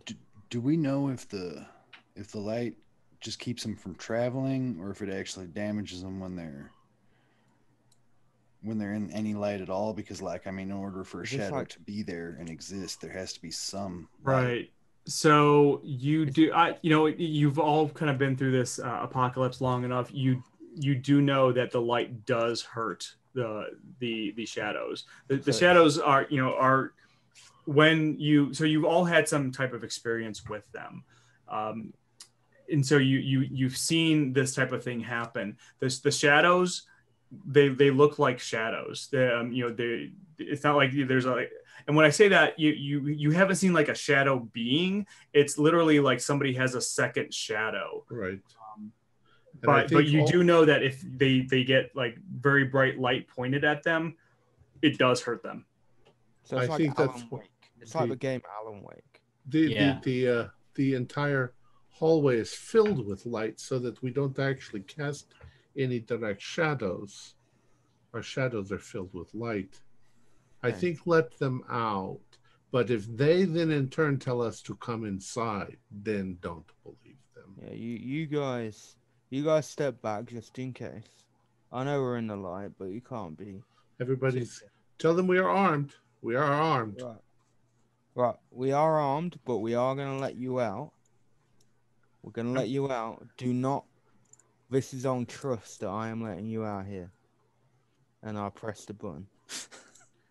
You press it and nothing happens. It's not a button. It's more of just a light that indicates locked or unlocked. Oh, you try the door handle, nothing happens. And as you kind of start shaking it, you hear the voice on the other side that says, "No, look, you can't unlock it from here. Down the hall is a central kind of like control room. You have to go in there and unlock it."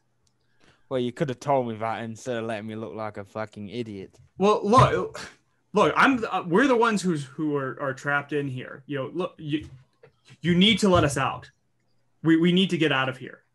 Don't get too angry with me, mate, or I won't let you out. All right. Well, maybe some of us should go forward to the control room and some of us stay here. I don't know. Yep, I think that's right. I think that I should stay here. I've got a hammer and a gun. And probably Cooper. I'll no, Cooper, we need Cooper. He's our survivalist. I'll stay here with you, Bill. Okay. I'll take Chris and Doc and we'll check ahead. Yeah. Sounds All good. Right. So those who are going forward, start moving forward. The two that are staying there, what are you doing? You're just kind of. I'm going to question them some more. What do you know what these numbers are that she's saying? They say the man's voice says, "No, I don't know what they are." She just started saying them at some point after she locked us in. I don't know what it is. What were you working on before all of this began? We were remnants of the Nexus or of Project Aberdeen. We after the world went to hell, we stayed here. Right. So we tried to survive. Some of us have gone forward to try and open the door. Keeper, what Yes. I'm going to do is I am going to, as precautionary measure, I don't want that door. Does the door swing out or swing in? Swing in. Swing in. Okay, then that's a little bit of a different thing. So I'm going to put my hand on the door and I'm going to be holding it for when it buzzes open. Because what I don't want it to happen is for it to buzz open and have them fling the door wide open. I want to see. Okay. I want to be able to control that process as they open it, or at least fight back against them. Okay. And I'm going to have the hammer. I'm going to have the hammer ready. Okay. So you two are there. The rest of you start moving down the hallway, you kind of get, and the one, I can't remember if I mentioned this or not, but you do see vents up towards the top of the hallway. The hallway is probably maybe 9-10 feet high, and there are vents every so often. The vents are probably, I don't know, maybe like 3 feet wide by 2 feet tall. They're pretty big, and as you pass them, you do feel cool air being blown out of it, kind of circulating the air. But the other three of you, as you're moving forward, you kind of get to that turn. You turn and look down the hallway, and you see that the hallway goes down a good another 150, 200 feet. About halfway down is another hallway that juts off to the left. But the hallway that you've currently walked into continues on, and you can see that it ends, but you can't see what's beyond it because it looks like the ceiling has caved in right there. It looks like it definitely has gone on, but you just can't get past whatever's there. What are you going to do?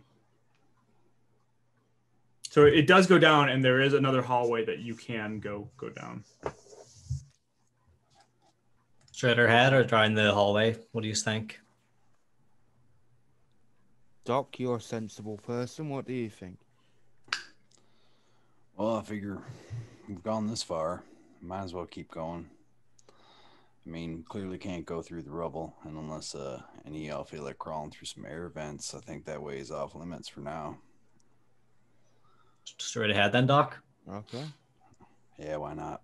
And I'll lead the way, just as usual. Chris, right. you keep the back, keep Doc in the middle. Roger. So you start going. You turn the corner into the next hallway. Cooper, give me a dodge roll. Oh, what? Oh, shit. That's a fail. So the other two, oh shit, that's a 77, so that's a crit fail. Oh yeah, so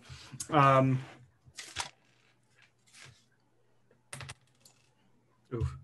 Yeah, I had to double check that. I thought it was a 1, but no, it's a 7.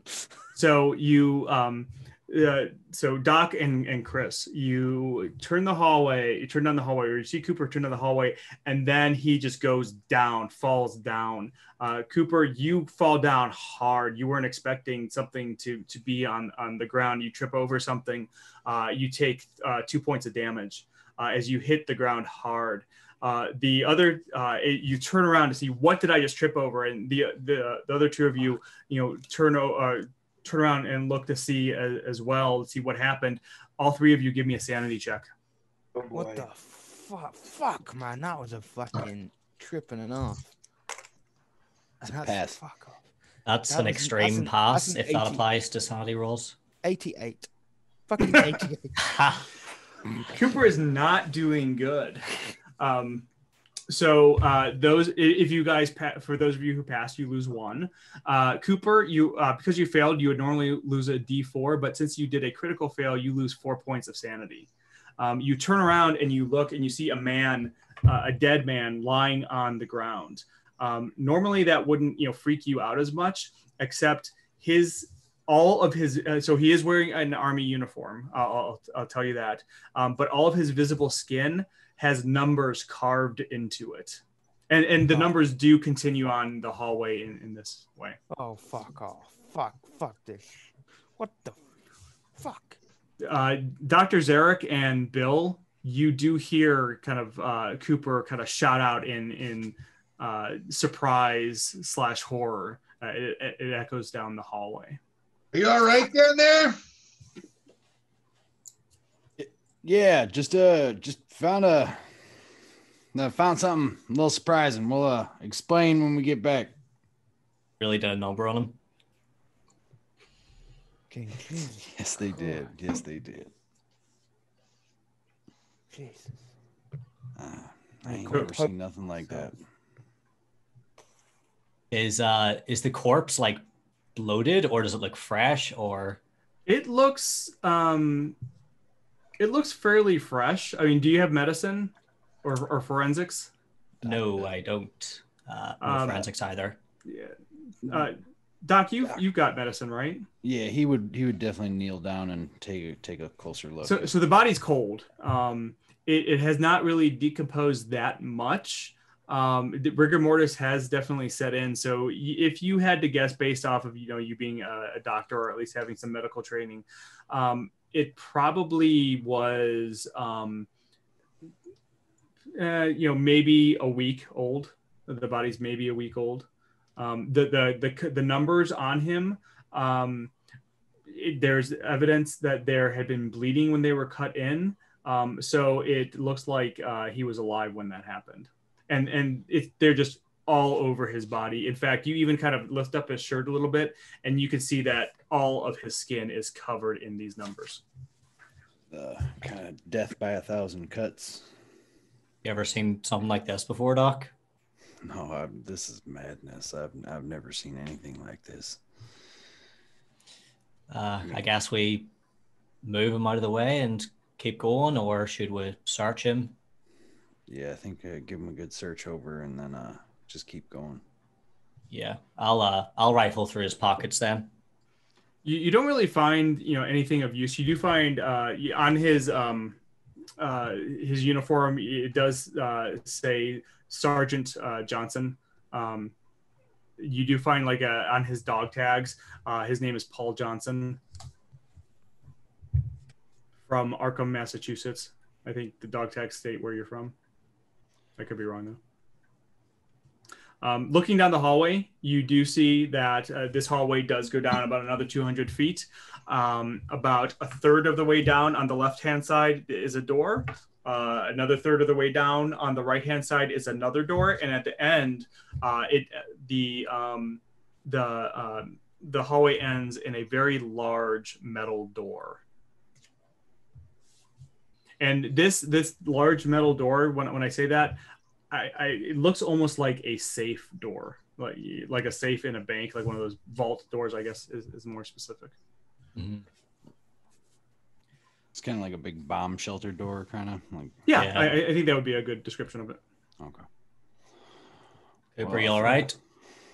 Yeah, I'm all good. I'm composed now.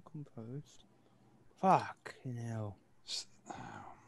Yeah, help Cooper to his feet, and then I guess we start with the first doors. We don't want anything nasty sneaking up behind us. You think we should call for reinforcements? I think we'll be fine. We'll be fine. If it gets worse, we call for reinforcements. They could hear me shouting, so it's not like the further we go, it's the longer they have to run to get to us, though.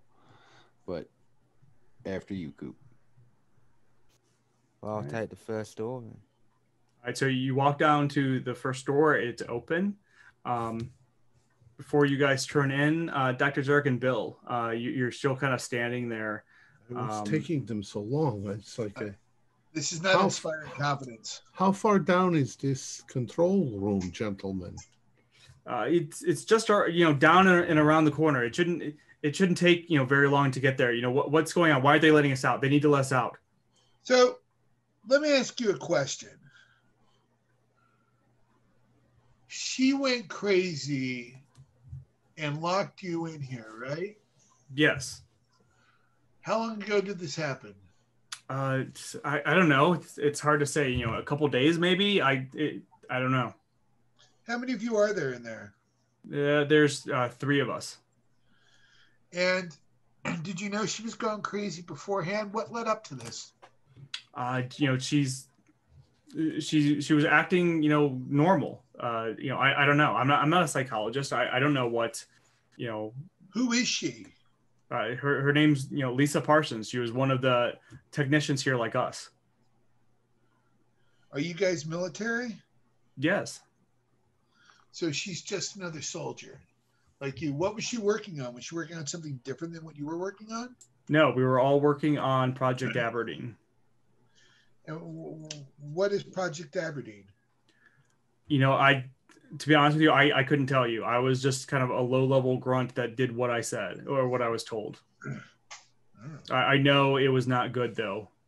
What's the deal with the numbers? Do you have any idea what that shit is? No, but you need to you need, and the voice kind of pauses for a second, and you can tell that it's kind of struggling, and says you need to have those stop. You know, I don't care if you have to break off the loudspeakers. You need to have the number stop. Well, whatever she's doing with it's causing all of this. Which direction, left to right, is the control room? Go down the hallway. It's going to be on your left. Bill, stay here for a moment. I don't know where the others went. Yep. So I'm just going to go down to the end and then look left. And so you go down. So you go down to the end of the hallway. The hallway turns right, and you look down. That's where you see the debris at the far end, and then the other hallway kind of juts off to the left, and that's all you can see. But at the end of this hallway, doesn't turn left; it turns right. So let me. I'm not good at describing these types of things. I'm trying to see if they don't know what they're talking about. Oh, okay, I see what you're saying. So let me do this. Here is the nuclear bunker door. Right here is the door to where you all are hearing the people on the other side. The hallway goes down, makes a right, and down here, this is where all the debris is. Okay. This hallway right here, because the others have seen it. There is a door right here, and then a door here. Okay. Where are the others at this point? They have just went into the first door in that hallway. They're there. Yes. All right. But you're standing like right here in this corner. Right, you can't see. So. All right. I'll yell though in their direction. Have you found the control room yet? So the rest of you, as you're stepping into that room, you hear Dr. Zarek kind of yell out that. And the room you enter in, if you had to call something a control room, you would definitely call this a control room. It's filled with a number of computers, camera displays that are kind of with little TVs associated with them from various kind of places around the base in the warehouse. And so you walked in the direction of kind of the end of the hallway. So as you walk in, it would be to your right. That the whole kind of upper half of that wall is just a sheet of metal that, if you had to guess, it's probably some type of viewport into whatever is beyond there.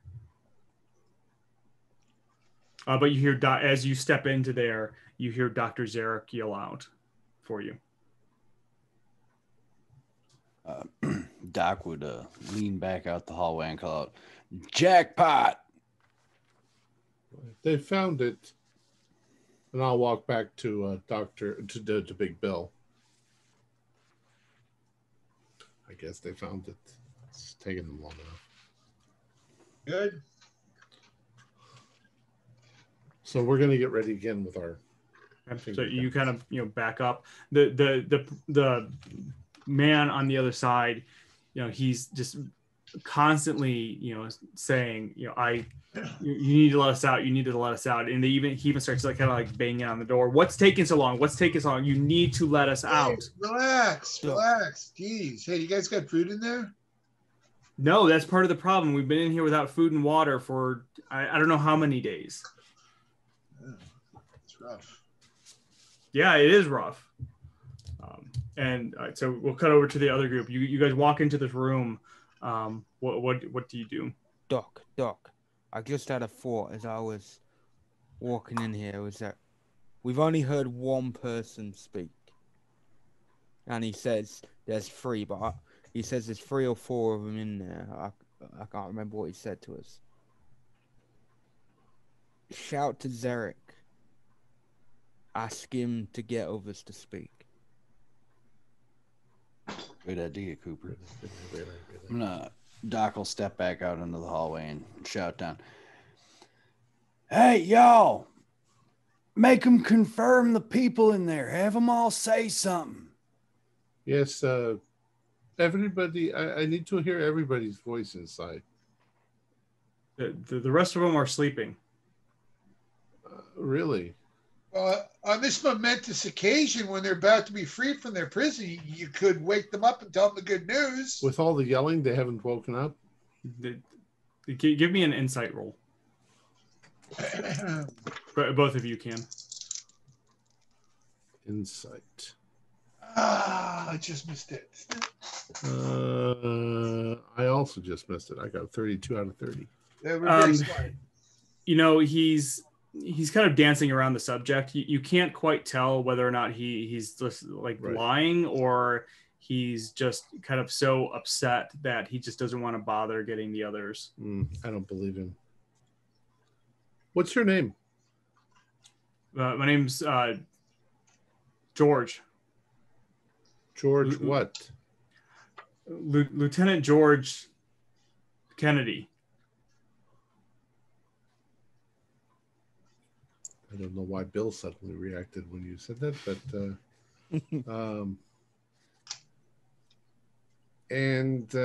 where are you from, George? Well, what does this all matter? You need to go and get us out. You know, do it. Just go, and I don't know what's delaying the other. Just go and have them let us out. Right, guys. Awfully good at giving orders. Bill, I think that let's just go. Doc would call. He confirm it yet? Yeah, if he doesn't. We have some questions that do not give us answers that we are comfortable with. With that, Doc could head back in control. Don't press anything quite yet. Yeah, we didn't make it this far by being fools. Let's see if we can figure out what the hell's going on here first. I'm gonna check the room that we've just entered. Okay. I'll tell Chris to, because while Doc was checking with them, I'd have got Chris and been like, "You check the computers and that." So and I'll check the for documents and stuff. There's a number of computers there. All of them are on. Surprisingly, they're all unlocked. But they seem to be kind of. I guess what do you want to do with them? Doesn't Chris know all about the computers? Yeah, that's why I told him to check the computers, and not me. I guess if they're unlocked, I'd be looking for like public desktop files to see if there's anything outstanding on, like immediately that catches the eye on the desktop. Okay. So you give me a technology use roll. And I'm looking for like any paper documents or anything around the room. If it's anything like that. Actually, that's a pass. Okay, perfect. So you're looking around the computers. There's a lot of documents. Most of the documents that you're finding are kind of military like documents, that requisition forms, kind of stuff that is dated, best you can tell, over 5 years ago.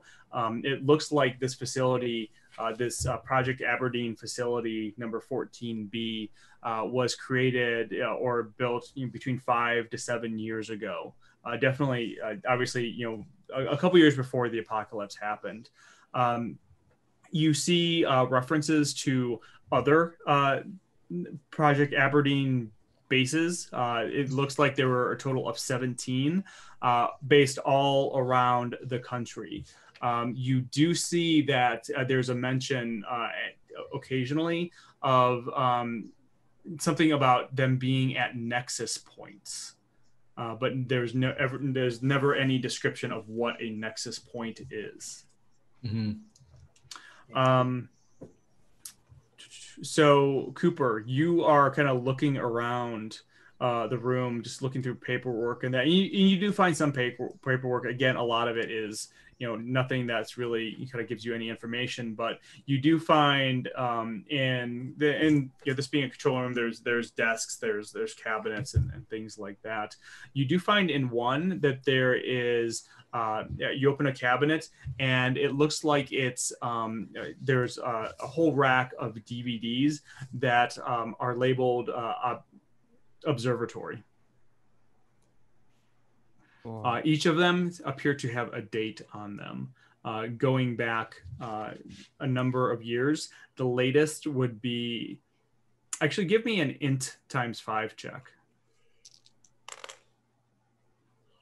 30 on 70. So The latest date, as far as you can remember, was the day the apocalypse happened.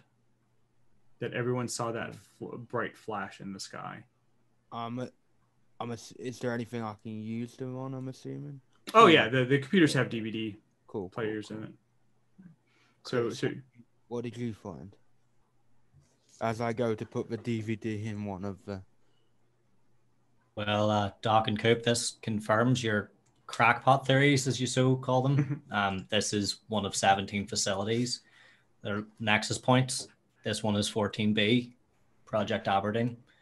So you were bang on the nail with that one. All right. They're located all over the country. Not this. This isn't the only one. See, I knew Colin came in for me when he told me about them many years ago. I knew he was correct. He's a bit crazy, Colin is, but you know. Got a DVD there. Yeah, Doc. Get in here. Make sure you're. Doc is Doc comes back into the room. They're coming. all right. They're coming. So We'll wait for them then before I put it in. okay. So Dr. Zerk and Bill, you guys are heading down towards the control room. Is that correct? Yeah, I think so. Sure. Okay. Yep. So as you're heading away, you can hear that the man, the lieutenant, just start banging on the door as you're walking away, saying, "Don't come back. You guys need whatever you're doing. You need to get this door unlocked." And you just kind of hear him banging more and more violently on the door. You go to the end of the hallway you're in. You make a right. You go down and you make a left. Into the final hallway, and give me a sanity check, because they just kind of moved that body to the side. 19, woohoo! Good. So if you pass, 1. If you failed, a D4. All right, I only got 1.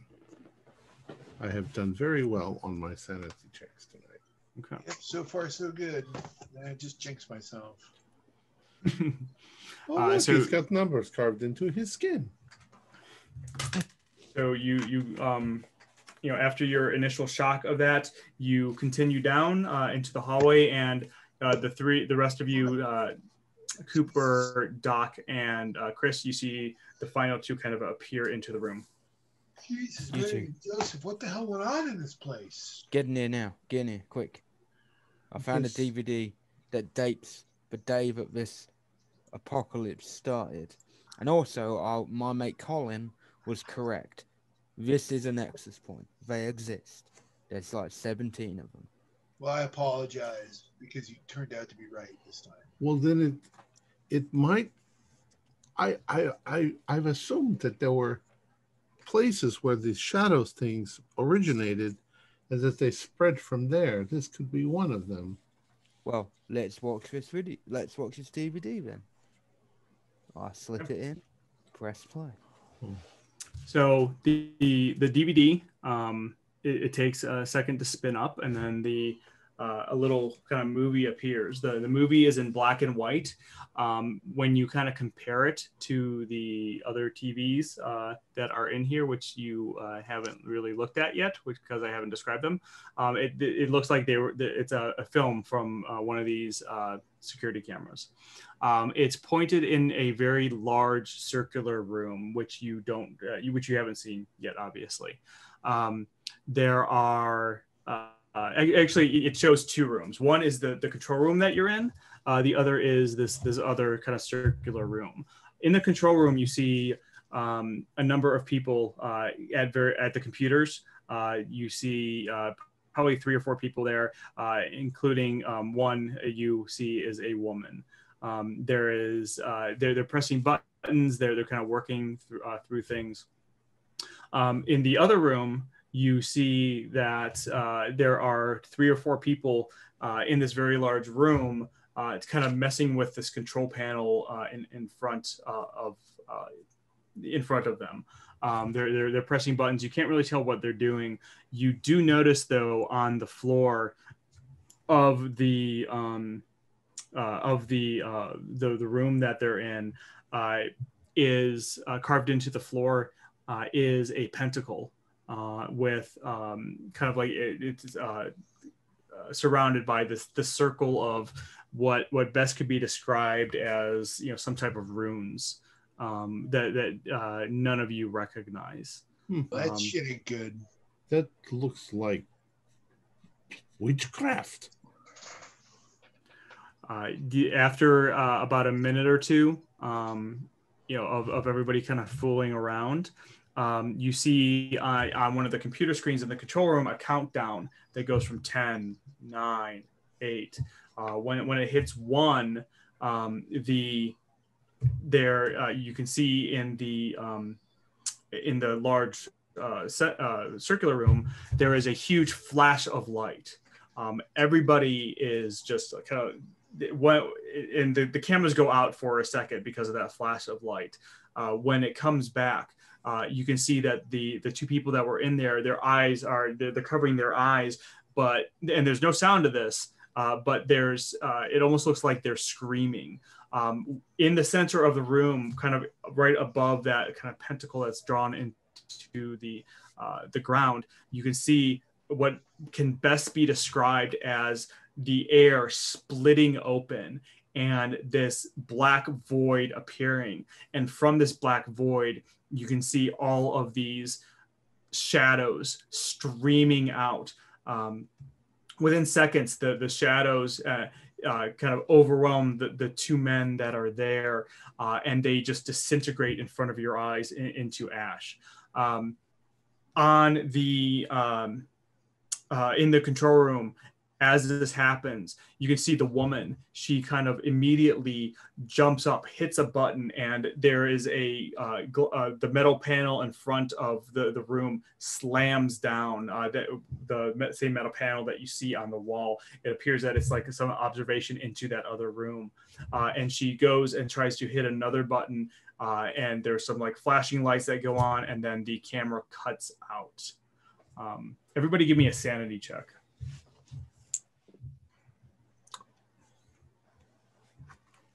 Keep getting good rolls. So if you made the sanity check, it's 1. If you lose it, it's a D6. Oh no. 6. So if you get like I'm really unlucky. I just rolled a 6. Fuck. I took 2 points of sanity damage. Sorry, Doc, what were you saying? I was just curious, so you said that rolling doubles is either a crit fail or a crit success. So if I get a crit success on a sandy roll, it's still just the 1? Yeah, it's still the 1.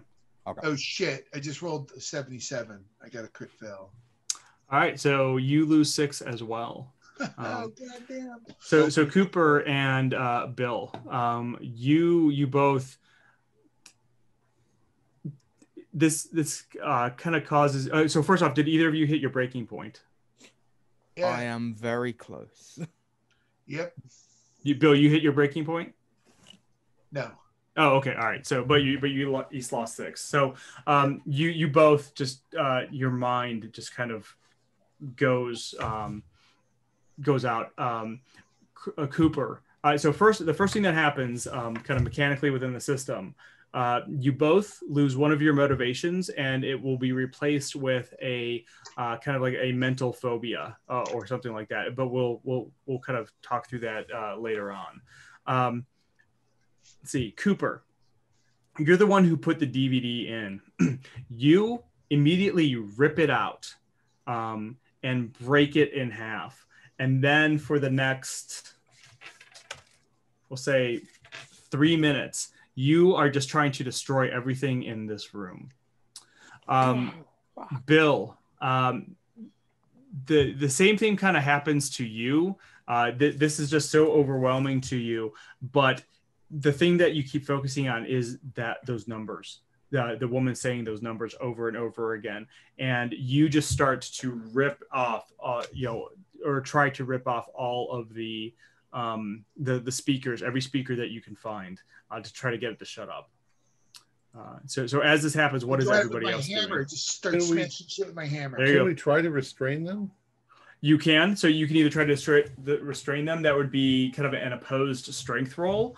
Or there is also reassure, which can try to, it's kind of like the psychology of the system. You can try to kind of talk them down a little bit. No. I suppose Strength would be better. I'm going to try to keep Cooper from destroying the machines because we still might be able to learn something or fix something. Okay. Of course, I can't do the same with Bill. I got an 04. So what were you trying to do? Were you trying to do reassure or? I'm trying to restrain him. Okay. Cooper, go ahead and make a strength roll as well. Strength times 5. That is 70. All right, And so my that's a strength fail. is 75, but that's fell anyways. So there was a fail or a success? By my strength, that's a success because I have 75 in strength. So this system is a little bit odd in that, so you both had successes. Neither were a critical success, so you then compare the rolls, and it's actually the higher of the two rolls which succeeds. So Cooper, you actually succeeded in this case. So Dr. Jarek, you go and you try to grab onto him, but Cooper, you just you kind of throw him back. You are just what are you doing? You kind of throw him back. What are you destroying? How are you destroying probably it? Try to flip a desk or something. Okay, yeah, you absolutely, you grab one of the desks. You grab one of the desks, you flip it, and the computer that was on it just kind of goes flying down. Chris and Doc, what are you guys doing? Doc would try to get over by Bill and start to, I guess, try and calm him down. Just Okay. That ain't gonna accomplish nothing. Just trying to reassure him that Bitch needs to shut the fuck up. Stop with the numbers. we're That gonna definitely try and get her to stop. that sounds like a reassure roll. Go ahead and make that. 25. That's a pass. So 25 Awesome. out of 50. So Bill, Doc kind of grabs you by the shoulders, like, look, this is not going to accomplish anything. You need to calm down. And you're definitely on edge. You can almost feel like your skin crawl with every number that this woman says, but you kind of calm down a little bit. Chris, what are you doing? I will try to convince Cooper to chill out. If I can roll a reassure roll. Sure. Yeah. Yes, that's a 19. That's a pass. Okay. How are you? What are you saying to him? I'll just say, like, this isn't going to change anything. Like, don't destroy the equipment. We need this. We could scavenge this. Like, trying to think of like the long run if we get out of here. And Cooper, this you're still kind of on edge too. You can kind of feel it. Just kind of grating at you. Something is grating at you. All this technology, and you take one last monitor, and you grab it and you just throw it against the wall, and then you just kind of sit back, kind of glaring at all the technology. Fuck you, technology. Fuck you. So what are you all doing at this point then? Well, I'm trying to recover. So I'll say that there's still a couple. There's still control panels in there. There's the cameras. As you all kind of look around, you also see that it looks like there's like microphones, I guess, and speakers on some of the control panels. In the video, we seen her press a button that brought that shutter down. Mm-hmm. We should maybe have a look to see if there's anything left behind it. What do you think? Are there cameras that go behind it? Glancing at the screens quickly. So you, I'll say that you all kind of glance at the screens quickly. That would make sense. What you see briefly, and if you all start tell me if you're going to kind of be studying one of these cameras. Yeah. You see one that is into the one. There's a couple into the hallway. There's a couple at the warehouse. You're not seeing anything there that other than what you've already seen. You see one that points to a room with a generator in it. You see one that does point into that room that all this stuff happened in. One points to the room that you're in now. And then you see one pointing into another room with what looks like a woman sitting at a radio console with her back to you. And in each case, the cameras kind of pan one way and then pan the other way. You also see one room where it's completely black. Just about to ask about that. Probably the one where those people are. Yeah. Can we see in is there a camera looking into the room on the other side of the panel? That do we see anything in there? Yes. So you go and you look at that. You see. Sorry, I lost my place here. So you see that the it's very similar to what you saw before. However, it's the issue is you can't really make things out because it's very staticky. This feed is very staticky. Every once in a while, it clears up and you can kind of see that room or a portion of the room as the camera pans back and forth. It's obviously still getting electricity, and then it goes back to static.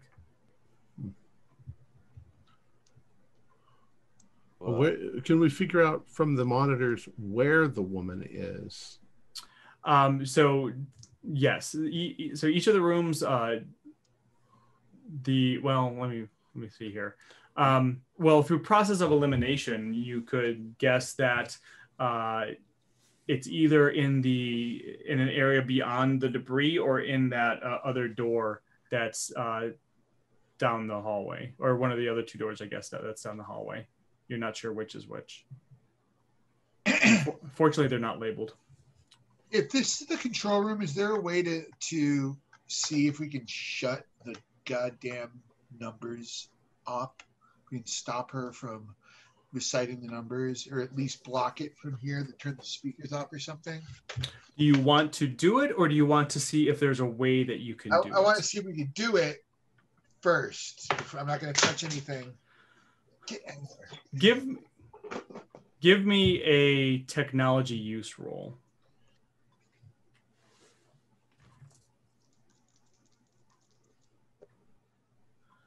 (03) Yep, you find so there's not like there's a button that says mute or anything like that.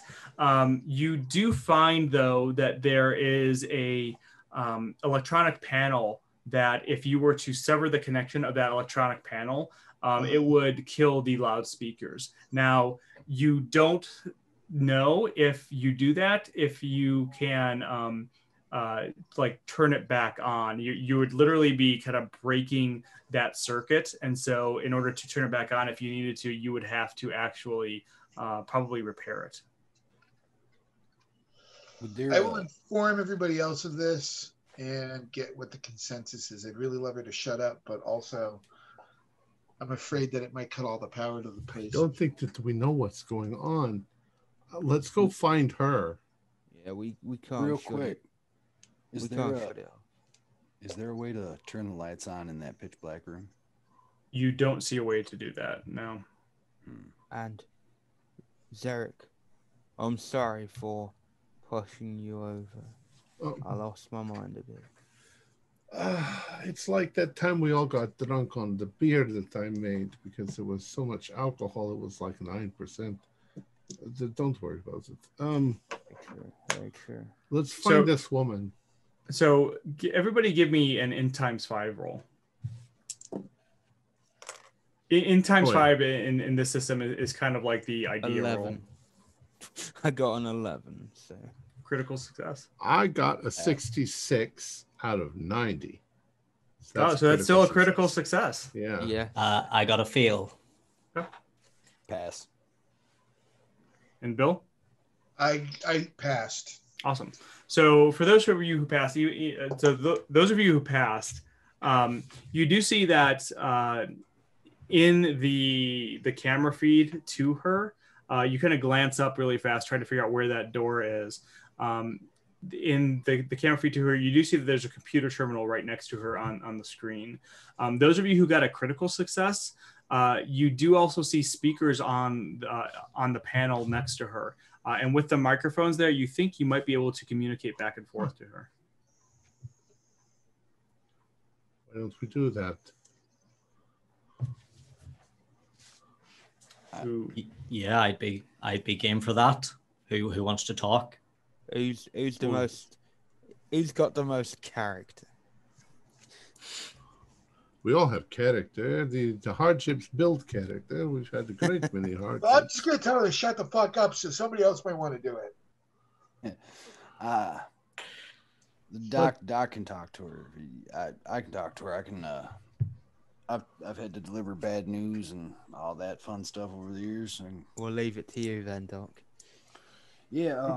Real quick though, could we maybe have one of you guys go post up with a gun right outside that door across the hall, in case she books it? I figure she's in there. Okay. Yeah. Yeah, let's- I'll. Kind of the same plan we had with the darkened room. Would Yeah, she be have consistent. to? I can do If that. she did make a run for it, would she have to go by the door that we're at? Yes. So we can just stand in the hall outside the door, and she can't get past us. Correct. Yeah. Okay. So we don't have to go far. We'll just stand here at the door. Yeah. I'll stay next to Doc. So, All right. Do I need to make a roll to like turn on the internet? No, you just kind of press a button and you can talk. Okay, Doc will press a button. Hey there, darling. How you doing? And as soon as you say that, you can kind of see her jump a little bit in startled. She as she does, she kind of skips the kind of skips the numbers that she was saying, and the light and the power in the room just briefly dims for a second, and then she starts back up again, and it starts again. And you look in the camera, and you can see her kind of turn around and look at you, or not look at you. Well, it kind of feels like she's looking at you, but she's looking into the camera, and she's got those numbers carved into her face as well. In fact, all of her visible skin, she has those numbers carved in.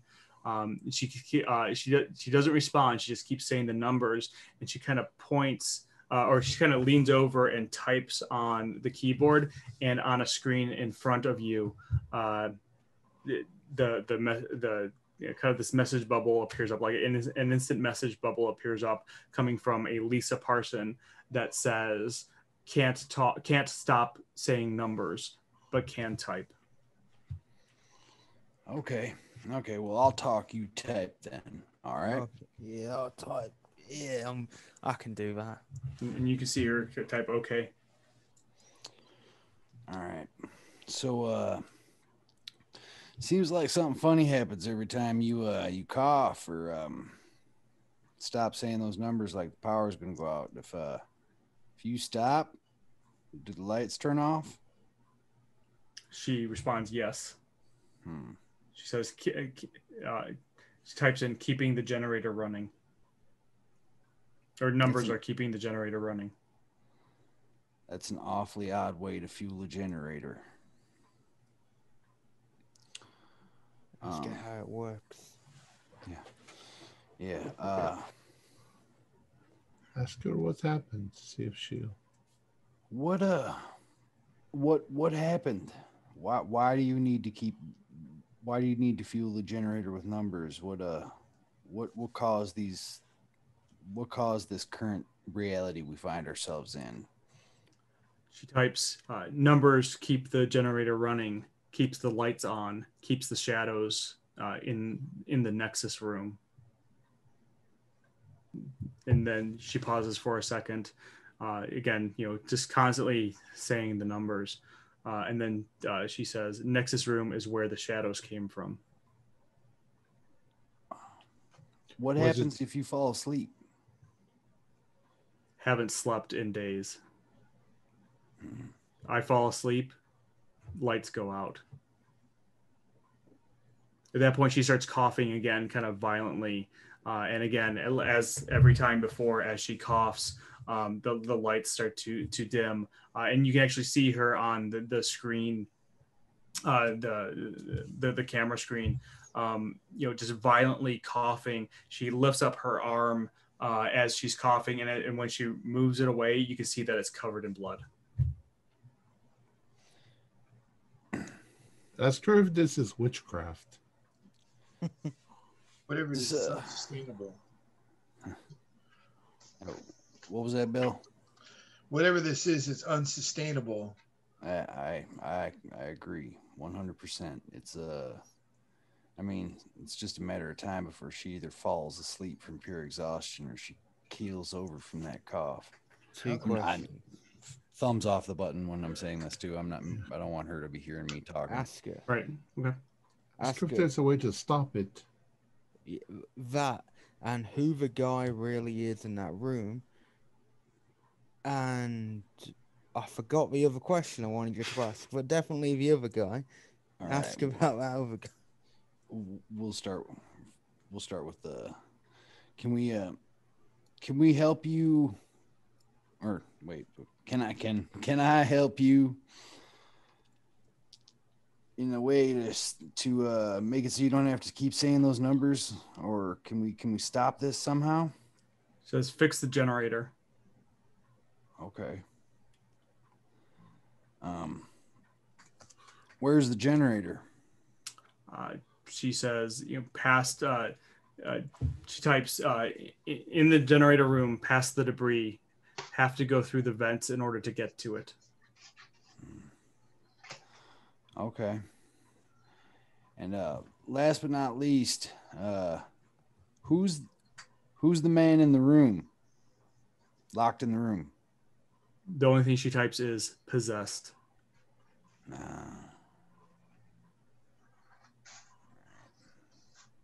And everybody can see the screen. Yeah, as she's typing this, so you're all. Unless you were trying to hide it, everybody can see it. No. How are the numbers keeping the generator going? This makes no sense. Ask her if there's tools by the generator. We have to bring our own tools down? You can actually see from the camera that it looks like there's some tools in there. So, and there's fuel in there as well. You can see kind of jerry cans of fuel. So I'm gonna have to go back up to the truck, grab my tools. We're gonna have to find a way to get in through. Well, do we have to go back up to the top to go through the vent that way, or is there another way in through down here? Well, there's vents at the ceiling. Yeah. Are you asking me or are you asking her? I'm looking around before I ask her just to see what I can see, or I can ask her, I guess. Yeah. So You Cooper, said they were air vents, right? Yeah, they're air vents. Cooper, you all remember that Cooper found that shaft on the outside and could hear the generator through the shaft. So it's not a leap that you can somehow get through the vents to the outside through the shaft. Right. Okay. I'll go up. I'll go back. Wait, how can I get back up the elevator? Can we get that working? Oh, you're going to all the way out? No, I think he's saying that the air vents will lead there. Eventually. I'll just get in a vent then. And Chris can come with me because he's a skinny boy. The Doc leans in and asks a couple questions before Cooper heads off. The air vents, they illuminated? No. Son of a bitch. And then last but not least is what? Is this some sort of witchcraft or voodoo shit? She types back, was taught to me by somebody else. I don't know what it is, He called it numerology. Is it Doc possible takes for that as one a of yes. us to take over the number saying? I'm assuming you're asking her that. Right. She says, or she types, if you are, if you are marked like I am, you can. Fuck that. Right, Yeah, So- Doc's not doing that shit.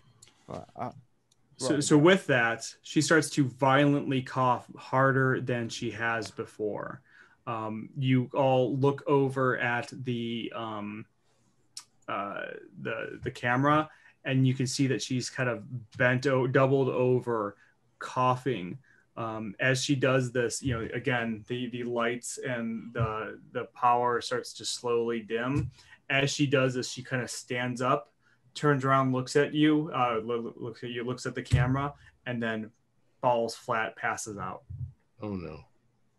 With Well, that, the that's bad. lights start to slowly dim. flashlight. You can hear the generator slowly starting to power down. Let's do this. Somebody roll a d6 for me. I have one right here. 3. Okay.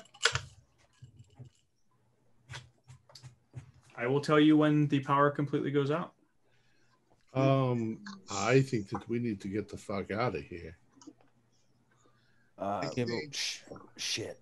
With that, Doc's gonna I gotta try and wake her back up, and he's gonna book for the room across the hall. He's assuming that's where she is. So you go, you run across the hall, you go to open it. It's not locked that you can tell, because the door handle kind of goes down, and then you go to open it, but it doesn't open. It feels like it's barred from the other side. You'll have, if you want to get in, you'll have to try to break it down. Yeah, I guess with that, yeah, I'll kind of just go back across the hall and then run over and just kick it as hard as I can. Okay. Give me a strength ×5 roll. While he's doing that, what is everybody else doing? I say, Zarek, you stay on the cameras. If the lights go out, you've got a flashlight. Bill, can you fit through the vents as well? Do you think you can fit through the vent? Maybe. You try. Me, you, and Chris are gonna go through the vent. Oh, actually, or just me and you. Okay. And then Chris, you stay with Zarek. Make sure extra light in here, because in a vent our flashlight will be fine, because it's an enclosed, but it's a smaller space, so that should keep us lit up, and we'll be as quick as possible. Okay. Gotcha. Okay. Okay, so who is doing what? I'm watching the monitors. Okay. Chris, what are you doing? I'm staying with Dr. Zarek. Okay. Flashlight. Okay. Cooper and Bill, are you both trying to go through the vents? Yeah. Yep. Okay. So, all right. Doc, how did your roll go? Poorly. Got a 74 out of 70. You go and you kick it. You can feel something give a little bit, but it's not enough for you to break through. Cooper and Bill, there is a vent there's multiple vents. Where are you going to try to get one? Well, one thing is I want to try and obviously they'll all lead, but I want to, based on where we came down, and You mean from the elevator? I'm gonna try use dimensions, because I knew the vent. Okay, Outside, I see what you're and saying. see if I can figure out which vent might be closer. Give me an intelligence roll for that. Luckily, I have quite high intelligence. Okay, that is 68, sir. Is that pass? That is a pass. All right, so you can kind of figure out where that is, and if you had to guess, you think it's just beyond the debris. So you kind of guess that beyond the debris is the generator room, and you suspect that the vent is either right above the generator or close by it. So you're going to have to go in that direction. Okay. So, Bill, we pick the vent closest to the debris, and we just go from there. Get going. Yeah. Crawl up in there and start crawling. Okay. So are you all gonna kind of run over to that part of the hallway to do it, or are you gonna get in here? Again, there's vents everywhere. Yeah, we'll just use the vent. We know what direction, so we'll just pick a vent. So again, I'm sorry. Which one are you getting into? The closest one. The closest to it. Okay, I'm sorry, I misheard you. So you run out into the hallway. The vent is there. Of course, it's screwed in. So both of you, you know what? Give me. Do either of you have tools? Some type of tools in your items? Well, I definitely brought a hammer because I mentioned that a couple times. Yep. I will say that you can try and use that to open up the vent if you want. And I would probably have like a multi-tool, yeah. But if it's a vent, I'm going to take the claw into that hammer. I'm going to try to hammer it in there and then just do the old demolition routine of just smash my way in. So give me a melee roll for that. Woohoo! 19 out of 70. So it takes you like 2 or 3 tries, but you're able to kind of pry that off.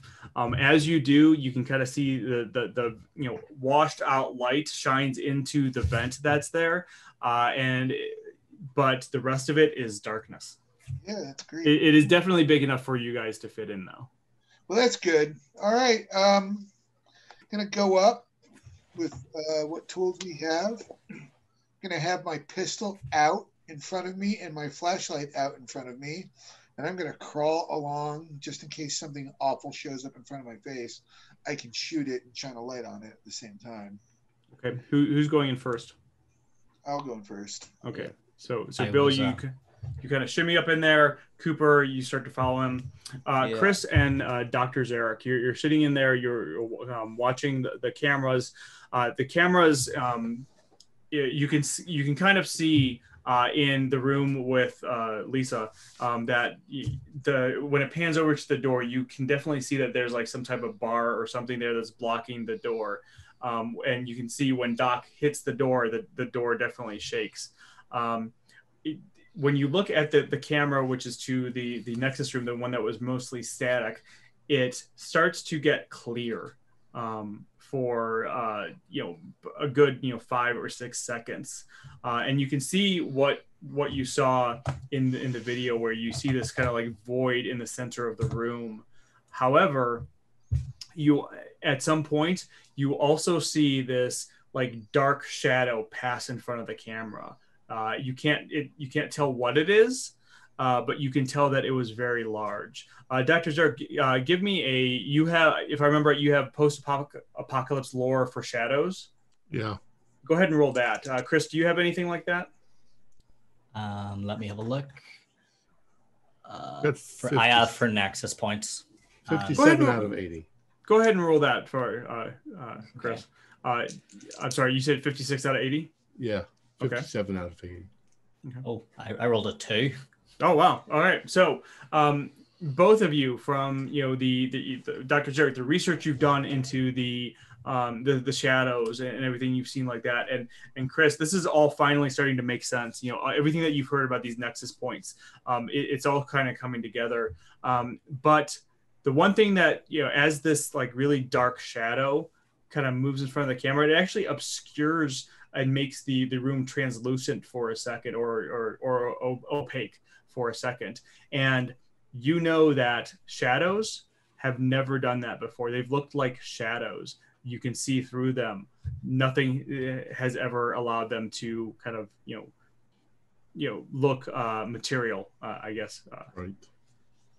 So with that, a minute has passed. The light has started to get dimmer. Doc, what are you doing? Noticing that the lights are starting to get dimmer, he's he's just instinctively at this point going to head back to Zarek. Okay. And reunite with everybody who didn't go in the air event. So maybe is there anything we can do to try and help those guys out up there? I don't know. I don't know at all. I'm afraid that we may have only had a taste of what's beyond this door in the public of the shadows being kind of shadow monsters, but what if they are actually becoming living creatures? What if they are creatures from another dimension and they are in fact solid, monstrous things? Something is coming through, and if the lights and power go out, it'll get through, and then it'll get into our world. It may already be there inside that room, so all we can do is hope that they can get to the generator and fix it. I just don't understand why this is all happening. I don't know that we ever will understand, but So with that, as they're talking, Cooper and Bill, you are both kind of shimmying in the direction of what you think is the generator, and it, even though you can fit in there, it's slow going. It's not easy. It's very dusty in there. It's hard to breathe. Both of you give me an alertness roll. Yeah, probably what isn't helping is I'll kind of be trying to go backwards so I can Okay, so like shimmying backwards, that's even more slow going for you. Nope, not me. I miss it. Just. Okay, so you, Bill, you're focused on going forward, and you can see that the vent kind of goes straight, and probably a good, 50 feet down. You still have a ways to go. That you can see where it ends in kind of like a light, so you can see where the end event is. Cooper, you're kind of shimmying back. Bill is getting farther ahead from you because he's moving forward, not moving backwards. You're kind of pushing yourself back, and you're shining your light. But what happens is, as you're going, because you're moving slower, you're not making as much noise. You hear kind of echoing down the vent. It sounds like, or the vent shaft that you're in, you hear what sounds like another vent being pulled off and hitting the ground. Oh boy! Bill, shit! Quickly. So what? Move. All right, I'm moving. I'm gonna hurry. I'll try to turn myself to. Okay. Well, you can't turn yourself around. Yeah, I can't. I'm just gonna have to try shimmy. Moving faster. Okay. I'm gonna have to kind of have my flashlight in my mouth and just try to. So what is each of your dexterity? Mine is 75. I have all my skills are above 70. All my stats are above 70. So. Okay. 60, 12. Yeah. Okay. So Bill, I will say, because you're moving forward, you can move about 24 feet every minute. That's about. It's still slow going, but you're kind of going faster. Cooper, you can only move your dex divided by 5, whatever that is. Is it 16 or 15, whatever that 15, is. You can move that many feet moving backwards per minute. So you're starting to move back. With this, Bill has probably made it about halfway. He's definitely getting farther ahead of you. Just keep going, Bill. Don't worry about me. Just keep going. Chris or Doc, what are you doing? That's. I suppose Doc would be trying to. I'd be trying to like grab and like arrange the monitors in such a way that like any light that was emanating off of them would be like pointed towards us and at the door. So should anything get out and come in here, that we'd have some added sort of barrier. Okay. Smart thinking. Sorry, Chris, what was that? Oh, I was just saying smart thinking. Okay. So you are able to kind of angle the lights a little bit that way. As that happens, another minute passes. You can see that the lights have kind of gotten to a point where they're normal brightness. They're not really washed out anymore. And you can also see that there's kind of like red emergency lighting that seems to be slowly powering up as well, probably from some type of like reserve battery or something that each has. As this happens, all of you can hear this loud metallic bang as something that hits the vault door at the end of the hallway from the other side. In fact, it shakes the entire place slightly. With that, the three in the control room, what are you doing?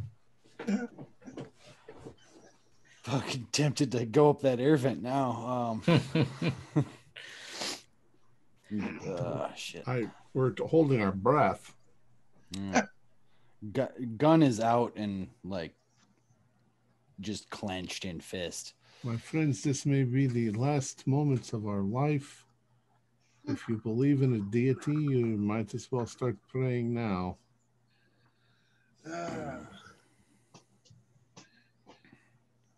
Such a Slav.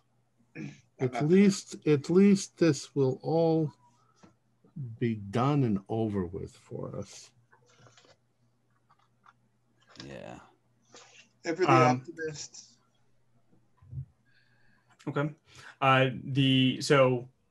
You three, I guess, are just kind of staying in the room, correct? Yeah. All right. Bill, you get to the end of the vent. Of course, the vent itself is kind of screwed in place. What are you going to do? I'm going to beat the shit out of it to get it open. Okay. Go ahead and give me another melee roll. Right on.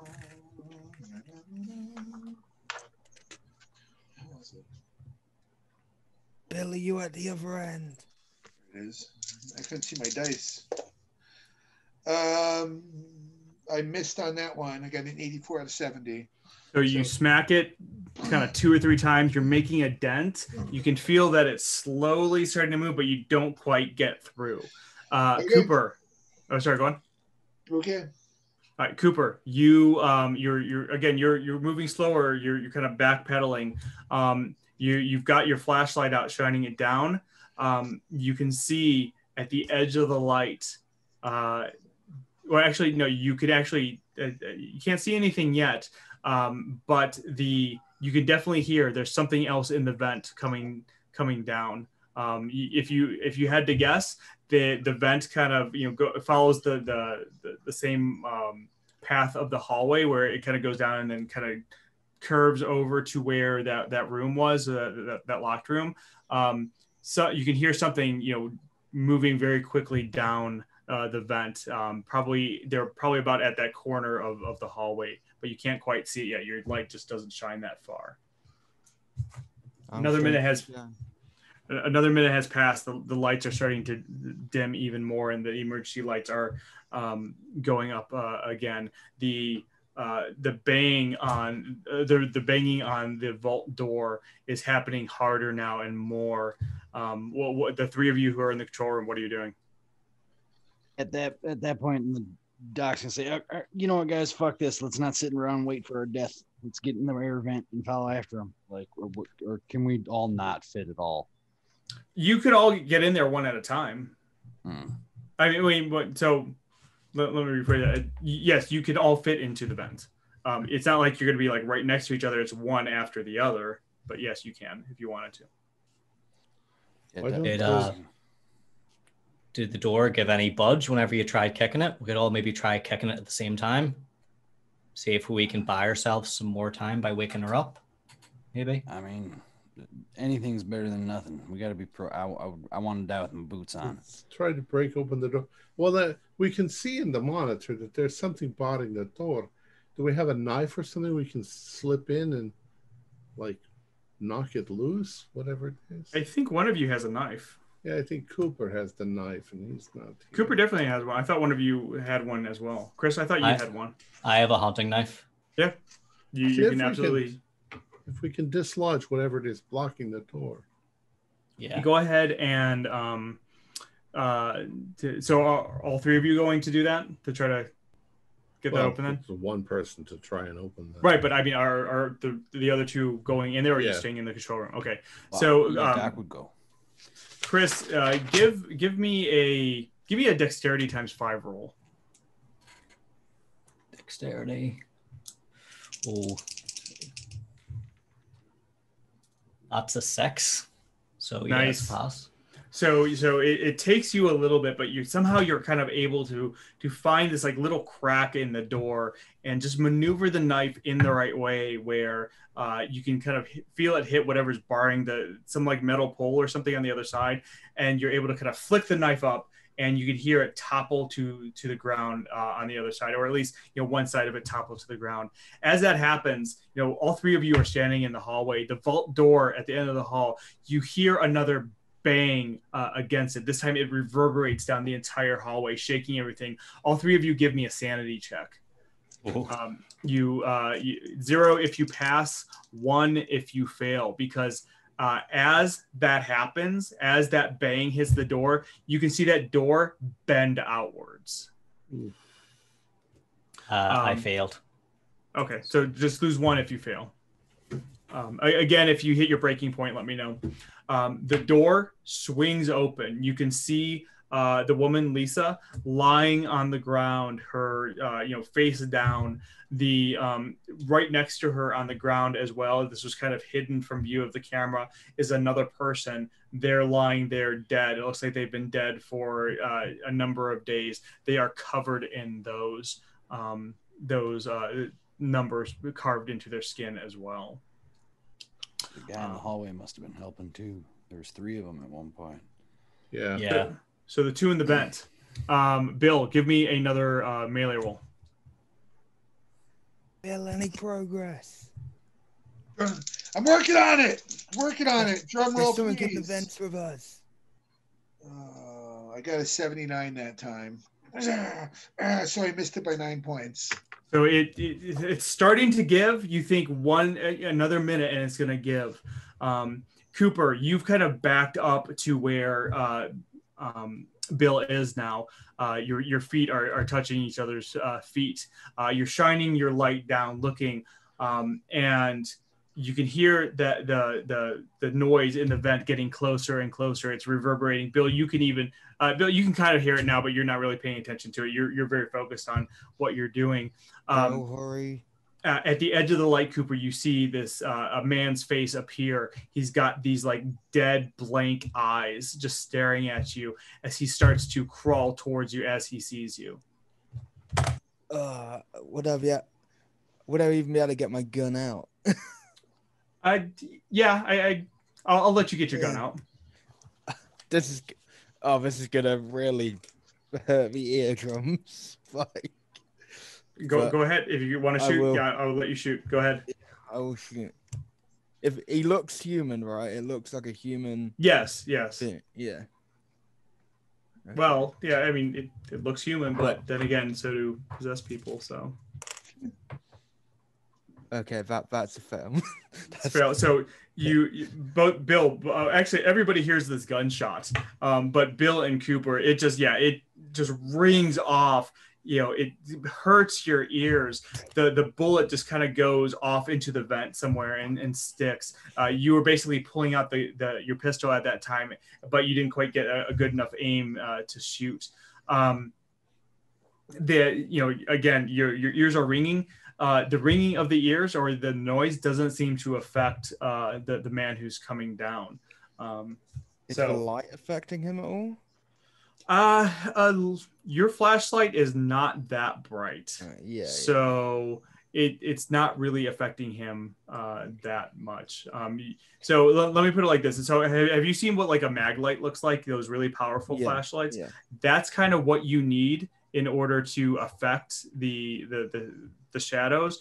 The light that you have is more like a. Best way I can describe this is like a flashlight who has like half batteries, where it starts to kind of get that almost yellowish dim. Maybe it shows like maybe about 10 feet of light or so. But to kind of place where you are versus where he is, you are at the end with Bill. He is at the kind of the far end, just beyond the vent that you went into. Okay. With that, another minute has passed. The three within the kind of radio room. What are you doing? We're trying to revive the girl. Yeah, Doc would immediately start administering to her and trying to get her to come back to consciousness. Okay. You turn her over, and she's got blood coming down her mouth. The front of her shirt is covered in blood. Some of it dried. It's very obvious she's been sick for a long time. Looking at her, you can kind of see what looks like a puncture wound in her abdomen. So it looks like, at some point she might have been attacked, and this is just from some type of internal bleeding. But what you can do is you can either give a first aid roll or a medicine roll. A first aid roll will mechanically, a first aid roll is going to heal a number of hit points. A medicine roll will kind of bring her back into consciousness. Okay, so if I like... So first aid roll is just going to kind of patch her up a little bit. The medicine roll will kind of patch her up and kind of bring her to consciousness. The first aid roll might. It all depends on what you roll. Okay. I'm going to go with medicine. Okay, go ahead and roll. Well, while he's doing that, Chris and Dr. Zarek, what are you doing? Just sort of watching it for me. 60 out of 60. So yes, that would be a pass. So you kind of start to patch her up, doing whatever you need to do. You've got that first aid kit that you found, so that is definitely helping a little bit.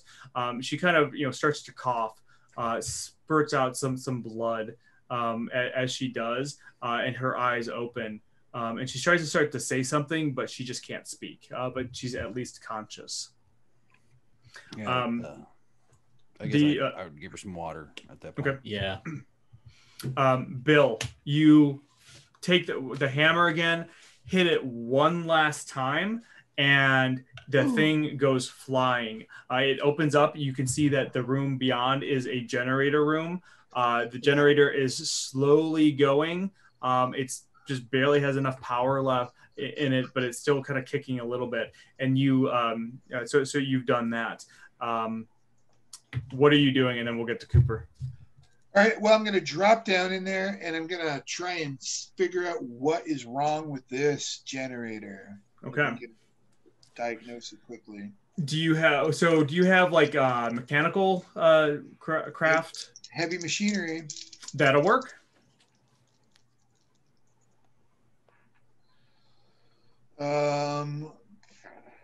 Not yet. Can't figure it out just yet. My dice have abandoned me, gentlemen. I'm sorry. Okay. 68 out of 50. So you start looking, and you're just kind of looking through the machinery. You're trying to figure out that what's wrong with the generator. You can't quite figure it out yet. Cooper, you feel that Bill has kind of kicked that through, has gone out. You look, the guy at the other end is coming towards you. He gets to the point where the vent opens up to where you crawled into it, and and stops because the light shining in is still bright enough that he puts his hand into it and then immediately pulls it back and is just staring at you. What are you doing?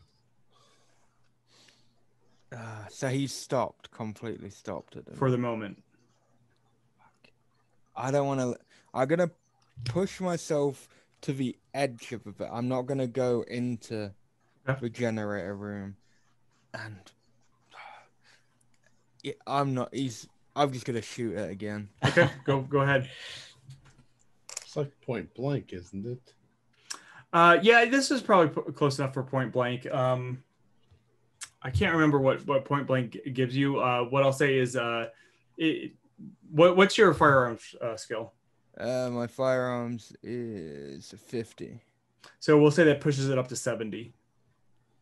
Oh, that literally, I would have failed, so I've succeeded now. All right, cool. So you go ahead and roll damage. And I have a nice damage bonus as well. Well, damage bonus is only for melee. Oh, is that only melee? No, not with a handgun. Okay. No, I mean, it's damage bonus only. I didn't realize it was only for... Yeah. Damage bonus is only for kind of hand-to-hand combat or hand-to-hand. knives or things like that. Strength. Yep. Okay. That's 7 points. 7 points. Awesome. So you hit him kind of right in between his neck and his shoulder. You can see the bullet go in. It kind of explodes out, and the he definitely kind of moves back from the impact of the bullet, but he continues to stare at you. Doesn't scream out in pain or anything like that. Hurry the fuck up. Another minute has passed. The lights are going much more dim. In fact, it's kind of the lights now are at kind of like a they're dim. It hasn't gotten to the point where the emergency lighting has kind of outshone them yet, but it's getting pretty close. Those of you who are with Lisa, what are you doing? Lisa, we need you to do the number thing. We're almost out of time. She goes and she tries to speak, but she just starts coughing up again. She doesn't seem to be able to.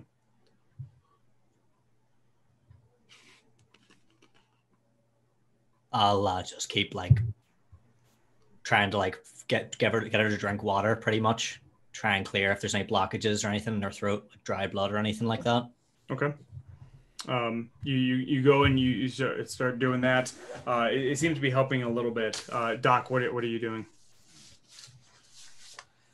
So she said the only way it works is if you're covered in those numbers, is to start saying them and see if the power goes up. Yeah, but it would take us an hour to carve those into your skin. Yeah, but I'm wondering if it needs to be all the numbers all at once, or if you just need to carve them in over time. I suppose Doc will. This is kind of crazy, but Doc's gonna ask Chris for his knife. Yeah, I hand it over to you. Yeah, he's gonna pull up his sleeve and start carving some numbers into his arm and grab that mic. So both Dr. Zarek and Chris take sanity. Give me a sanity roll. Doc, you lose 1 point of hit points as you're doing this, as you start to carve the numbers into your skin. I got 0.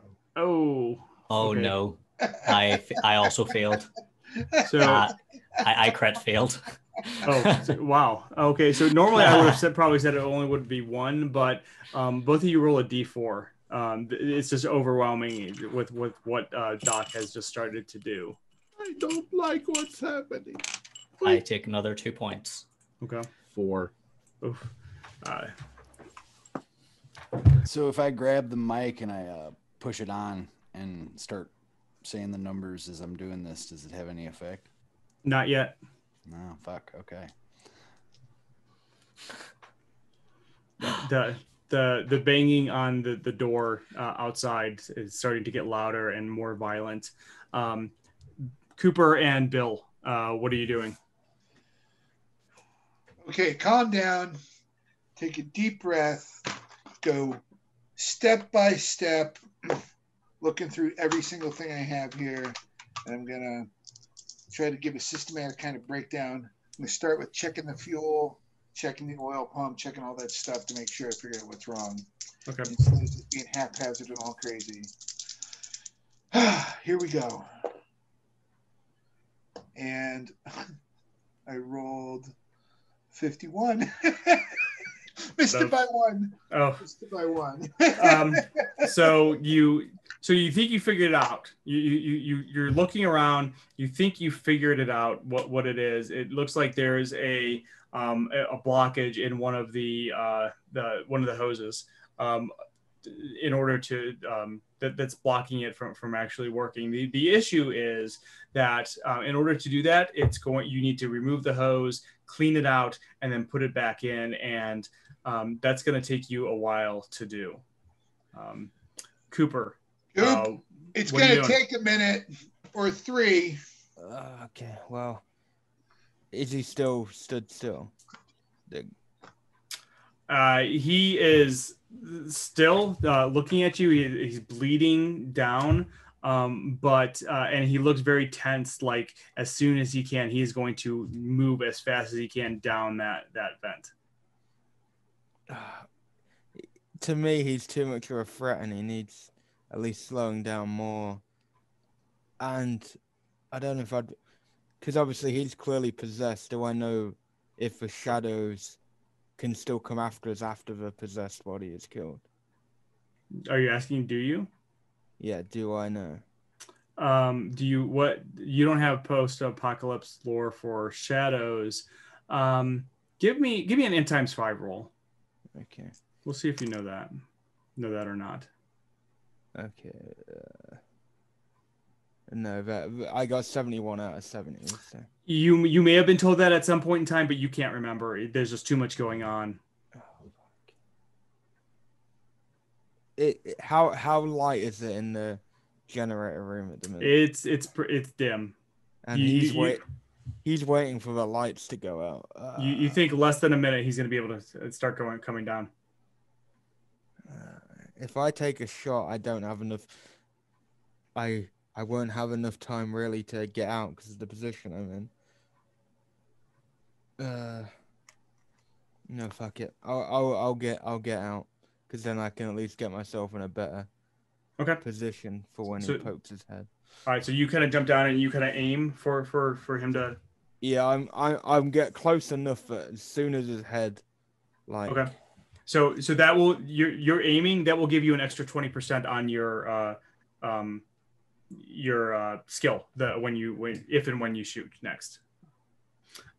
So all right. So another minute passes. The lights are getting really dim at this point. They're not completely out. The generator is very much slowing down. Doc, give me a POW times 5 check. This is extremely painful and difficult to do.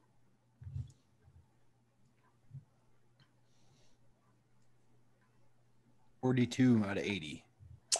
So you can so if you want to, you can continue to kind of carve these into you. I see no other course of action. Okay. I mean, so at that point, take another 2 points of damage. So 3 total or 2 points total? 3 total. 3 total. Okay. Yeah. You're trying to do this. You're carving these numbers in. You've got almost a full set of numbers on you. Go ahead and give me a POW roll, a POW times 5 roll. Sorry, another one.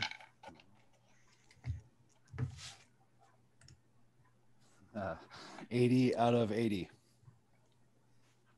So as you do this, you can kind of feel the lights flicker a little bit more, a little bit brighter, and then immediately go back down. You think that you're not quite done with kind of completing what you need to for this. Chris and Dr. Zarek, what are you doing? Watching in horror. I'll rip a bit of my sleeve off and give it to Doc to bite down on. Okay. Well, and maybe to sop up some of the blood. Okay. Yeah. Okay. I used to kind of keep the workspace clean so I can see what I'm doing. Okay. You're doing that. Bill, do you have? Go ahead and give me another heavy machinery roll. Okay.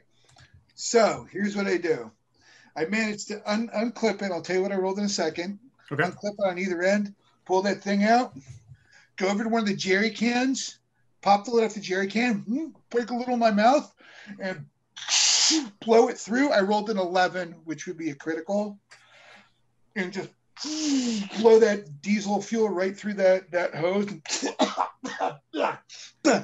I think this might work. Let me get it back in the machine. You do that. You're coughing. It's hard to breathe. But as you do that, all this gunk just comes flying out. And so you run over to try to start, putting it back together. Cooper, the lights have dimmed even farther now. And as soon as they start to dim even more, you can hear this thing coming, this person coming down fast. And, they're not slowing down. And at some point they kind of, you see these hands grab the edge of it and they pull themselves in. And you see his face come flying in. Are you shooting? Yeah, straight away. As soon as I see even like a fragment of him, I would have shot. So you are absolutely going to hit. It's point blank. You had extra range. I'm pretty sure that would push your skill over 100. But go ahead and roll, and we'll see if you get a critical. Okay. That is an 06, so it's not a critical. No, not a critical, but you still hit. So go ahead and roll damage. Yeah. Okay. Fucking 9 points of damage. So as he pulls his arms forward and his head appears, you are ready for him. You let loose with the trigger, and his head just explodes. As this happened, give me a sanity check. Just you, because Bill is very just kind of focused. That's a fail. Okay, go ahead and do we'll say a D4. Oh, if I get 3 or 4 on this, I at my breaking point. So 4, fucking 4. So you see, so what happens is you blow his head off. That is not something that would normally, freak you out. It's still, pretty gory. You just killed a person. However, as you do that, you can see, because there was momentum with him. He was pulling himself forward. And so his body comes into the room. As he does, the body just starts to disintegrate into ash, and you see this shadow start to appear from it and come directly at you. So because you only have one action, you only have one action. So I'm going to roll an attack. However, we are still going to use your roll for basically defense. So what did you roll with that? It was an 06 that I rolled. Okay, so I'm going to say what happens is, as this happens, you just go completely still and catatonic. You are just you just can't move. You're just in too much shock. You're going to be like this for five rounds. But we're still going to use your roll. I'm going to give you a 30% penalty. So it's like you rolled a 36. So I have to roll a success and let me see if I roll what I roll. So I rolled a success, and I rolled above your 36. I rolled a 51. I needed a 55. So mine beat you. This shadow, you're the only one who sees this. Bill, you're too focused. This shadow comes straight at you. You're just kind of, you can't move, and you can feel this thing just go inside of you. You can feel your head just start to almost like expand out as this thing enters you. Give me both a sanity check and a contest. Okay, well, con's my highest, but I'll do the san first. That's a fail on the old san. Okay. So. And 77 on the con. Is that a success? That's a success. Okay, so you lose 2 hit points. So the because you failed the sand, right? All right, so you don't lose any sand, but You are now possessed by this thing. If you would have succeeded both rolls, then you would have been able to kind of control it somewhat. But it is taking you slowly decaying your body. Every day you will have to make a POW test, and if you fail, you lose 1d6 of hit points and 1d6 of con until your con reaches 0 and you turn to ash. So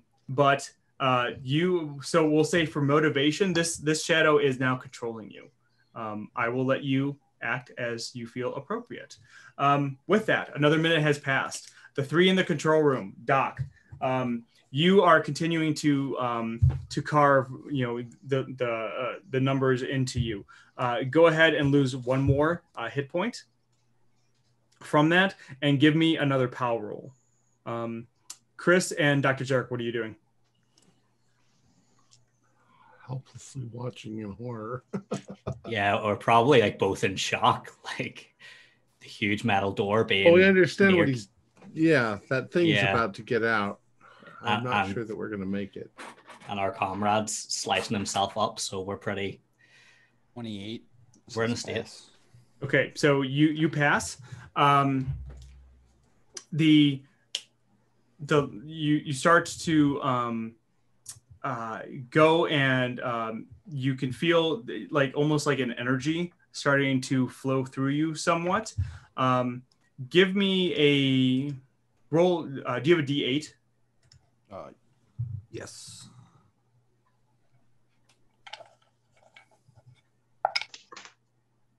Seven. Okay, lose that many willpower points. And the lights kind of stay, they don't dim any farther as you're doing this.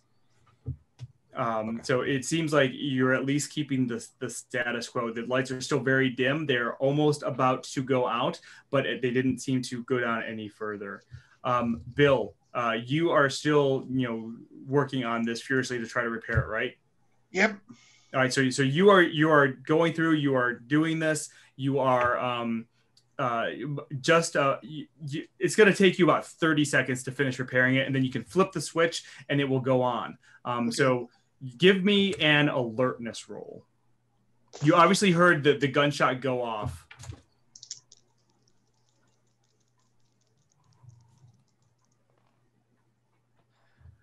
I rolled an 18 out of 60. All right. So Cooper, what are you doing? Oh, well, I'm possessed and I'm going to stop. So my plan was to just go point blank and can they use gun? I guess. Yeah, you absolutely can. Shoot him in the head because obviously. All right. So Bill, you're kind of focused on this, but it gets really quiet in there. And so you think something is up. So I'm going to let you have an action of what you want to do. Let me put it like this. If you turn around, you're going to see him pointing the gun right at you, point blank. I'm going to turn around and shine my flashlight right in his face. What's your dex? My dex is a 60. Cooper, what is your dex? My dex is 75. Cooper, you get to go first. So now, Bill, you can try to dodge if you want, or fight back. Okay. Dodge or fight back. Never let it be said that I'm not going to go down swinging, so I'm going to fight back. Okay, so the way that you would fight back,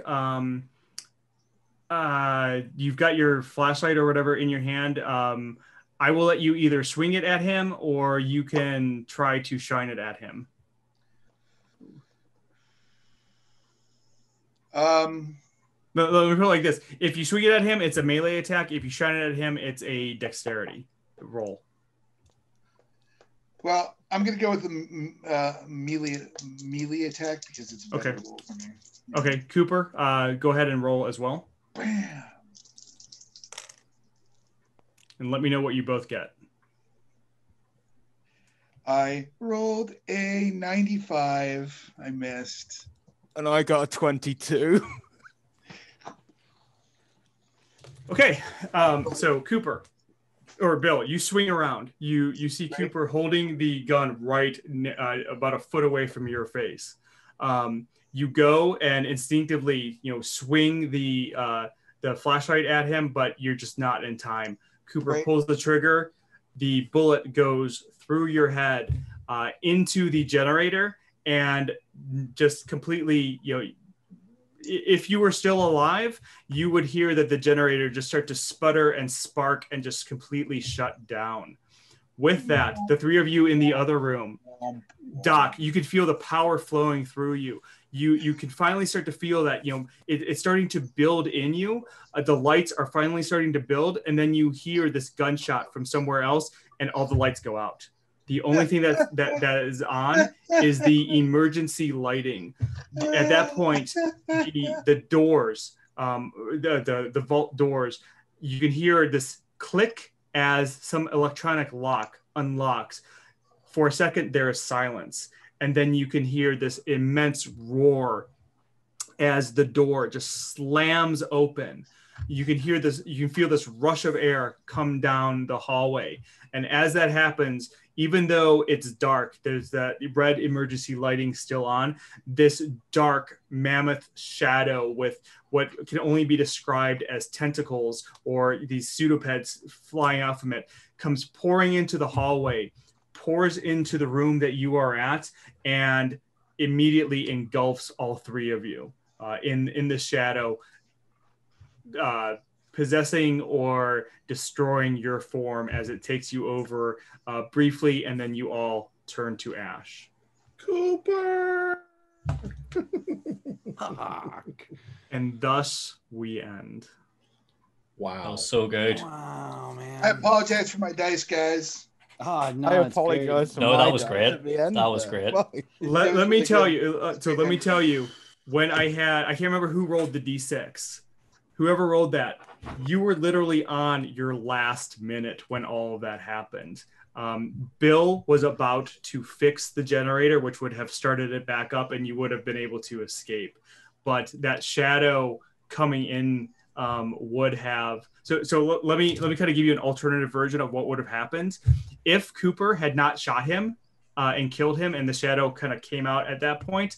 The shadow, the guy would have come into the room. I'm guessing that he would have tried to attack Cooper. Cooper, I don't know how you would have fought him back, but then Bill would have fixed the generator. The lights would have come on, and it would have destroyed him, and as well as keeping the other shadows back, and you would have been able to escape. But it literally came down to the last minute. Well done. Well done. Was That's like good. that's the perfect ending. Some great tension. If I passed that sand roll, I would have had control, slight control. Yeah, so when you get possessed by a shadow, you make a sand check and a con check. If you pass both, then I'll just read what it says. If both tests were successful, the host body is one of the rare examples which is not corroded by the presence of the shadow. Such victims can theoretically survive forever while possessed. So with that, I would have allowed you to be. I probably would have had you make some POW checks, but you would have been in control. You would not have died eventually. Wow. But would I have died when the power came on because of the light beam? Probably not. Yeah, in that case, if you had passed both, I wouldn't have made you die. In fact, probably what I would have done is that it would, because it happened so quickly, it would have actually thrown the shadow out of you, or probably more importantly, it would have been going into you when the lights went on and would have killed the shadow or destroyed the shadow. I would have let you survive. But instead, we're all gone. I fucked you. Let's go ahead and finish it, and then we can talk some more afterwards. Our players included Mark Anthony, Josh Harwood, Patrick O'Brien, David Kennedy, and myself, with Tyler Hudak as the keeper of the secrets. We have a Discord server where you can chat with our other members. You can set up a private game and learn the finer art of gameplay and game mastering. There's a link below. We're currently producing up to 4 shows a week with music and sound effects added in post-production in order to create a richer listener experience. We provide audio-only versions of our shows free for you to download from Podbean or iTunes. The costs involved with the show are provided almost entirely by our patrons. Without them, we wouldn't be able to do what we do. If you'd like to help support our show, please visit our Patreon account. Just $1 a month helps us a lot. You can find a link in the description below. Like, share, and subscribe to our channel, and punch the bell icon for updates on our latest shows. And leave us some comments. We enjoy reading them and answering any questions you might have. This is Tom Rayleigh, together with all the members of our gaming club, inviting you to journey with us once again into the darkness for another adventure in the universe of H.P. Lovecraft. Until next time, good luck and good gaming.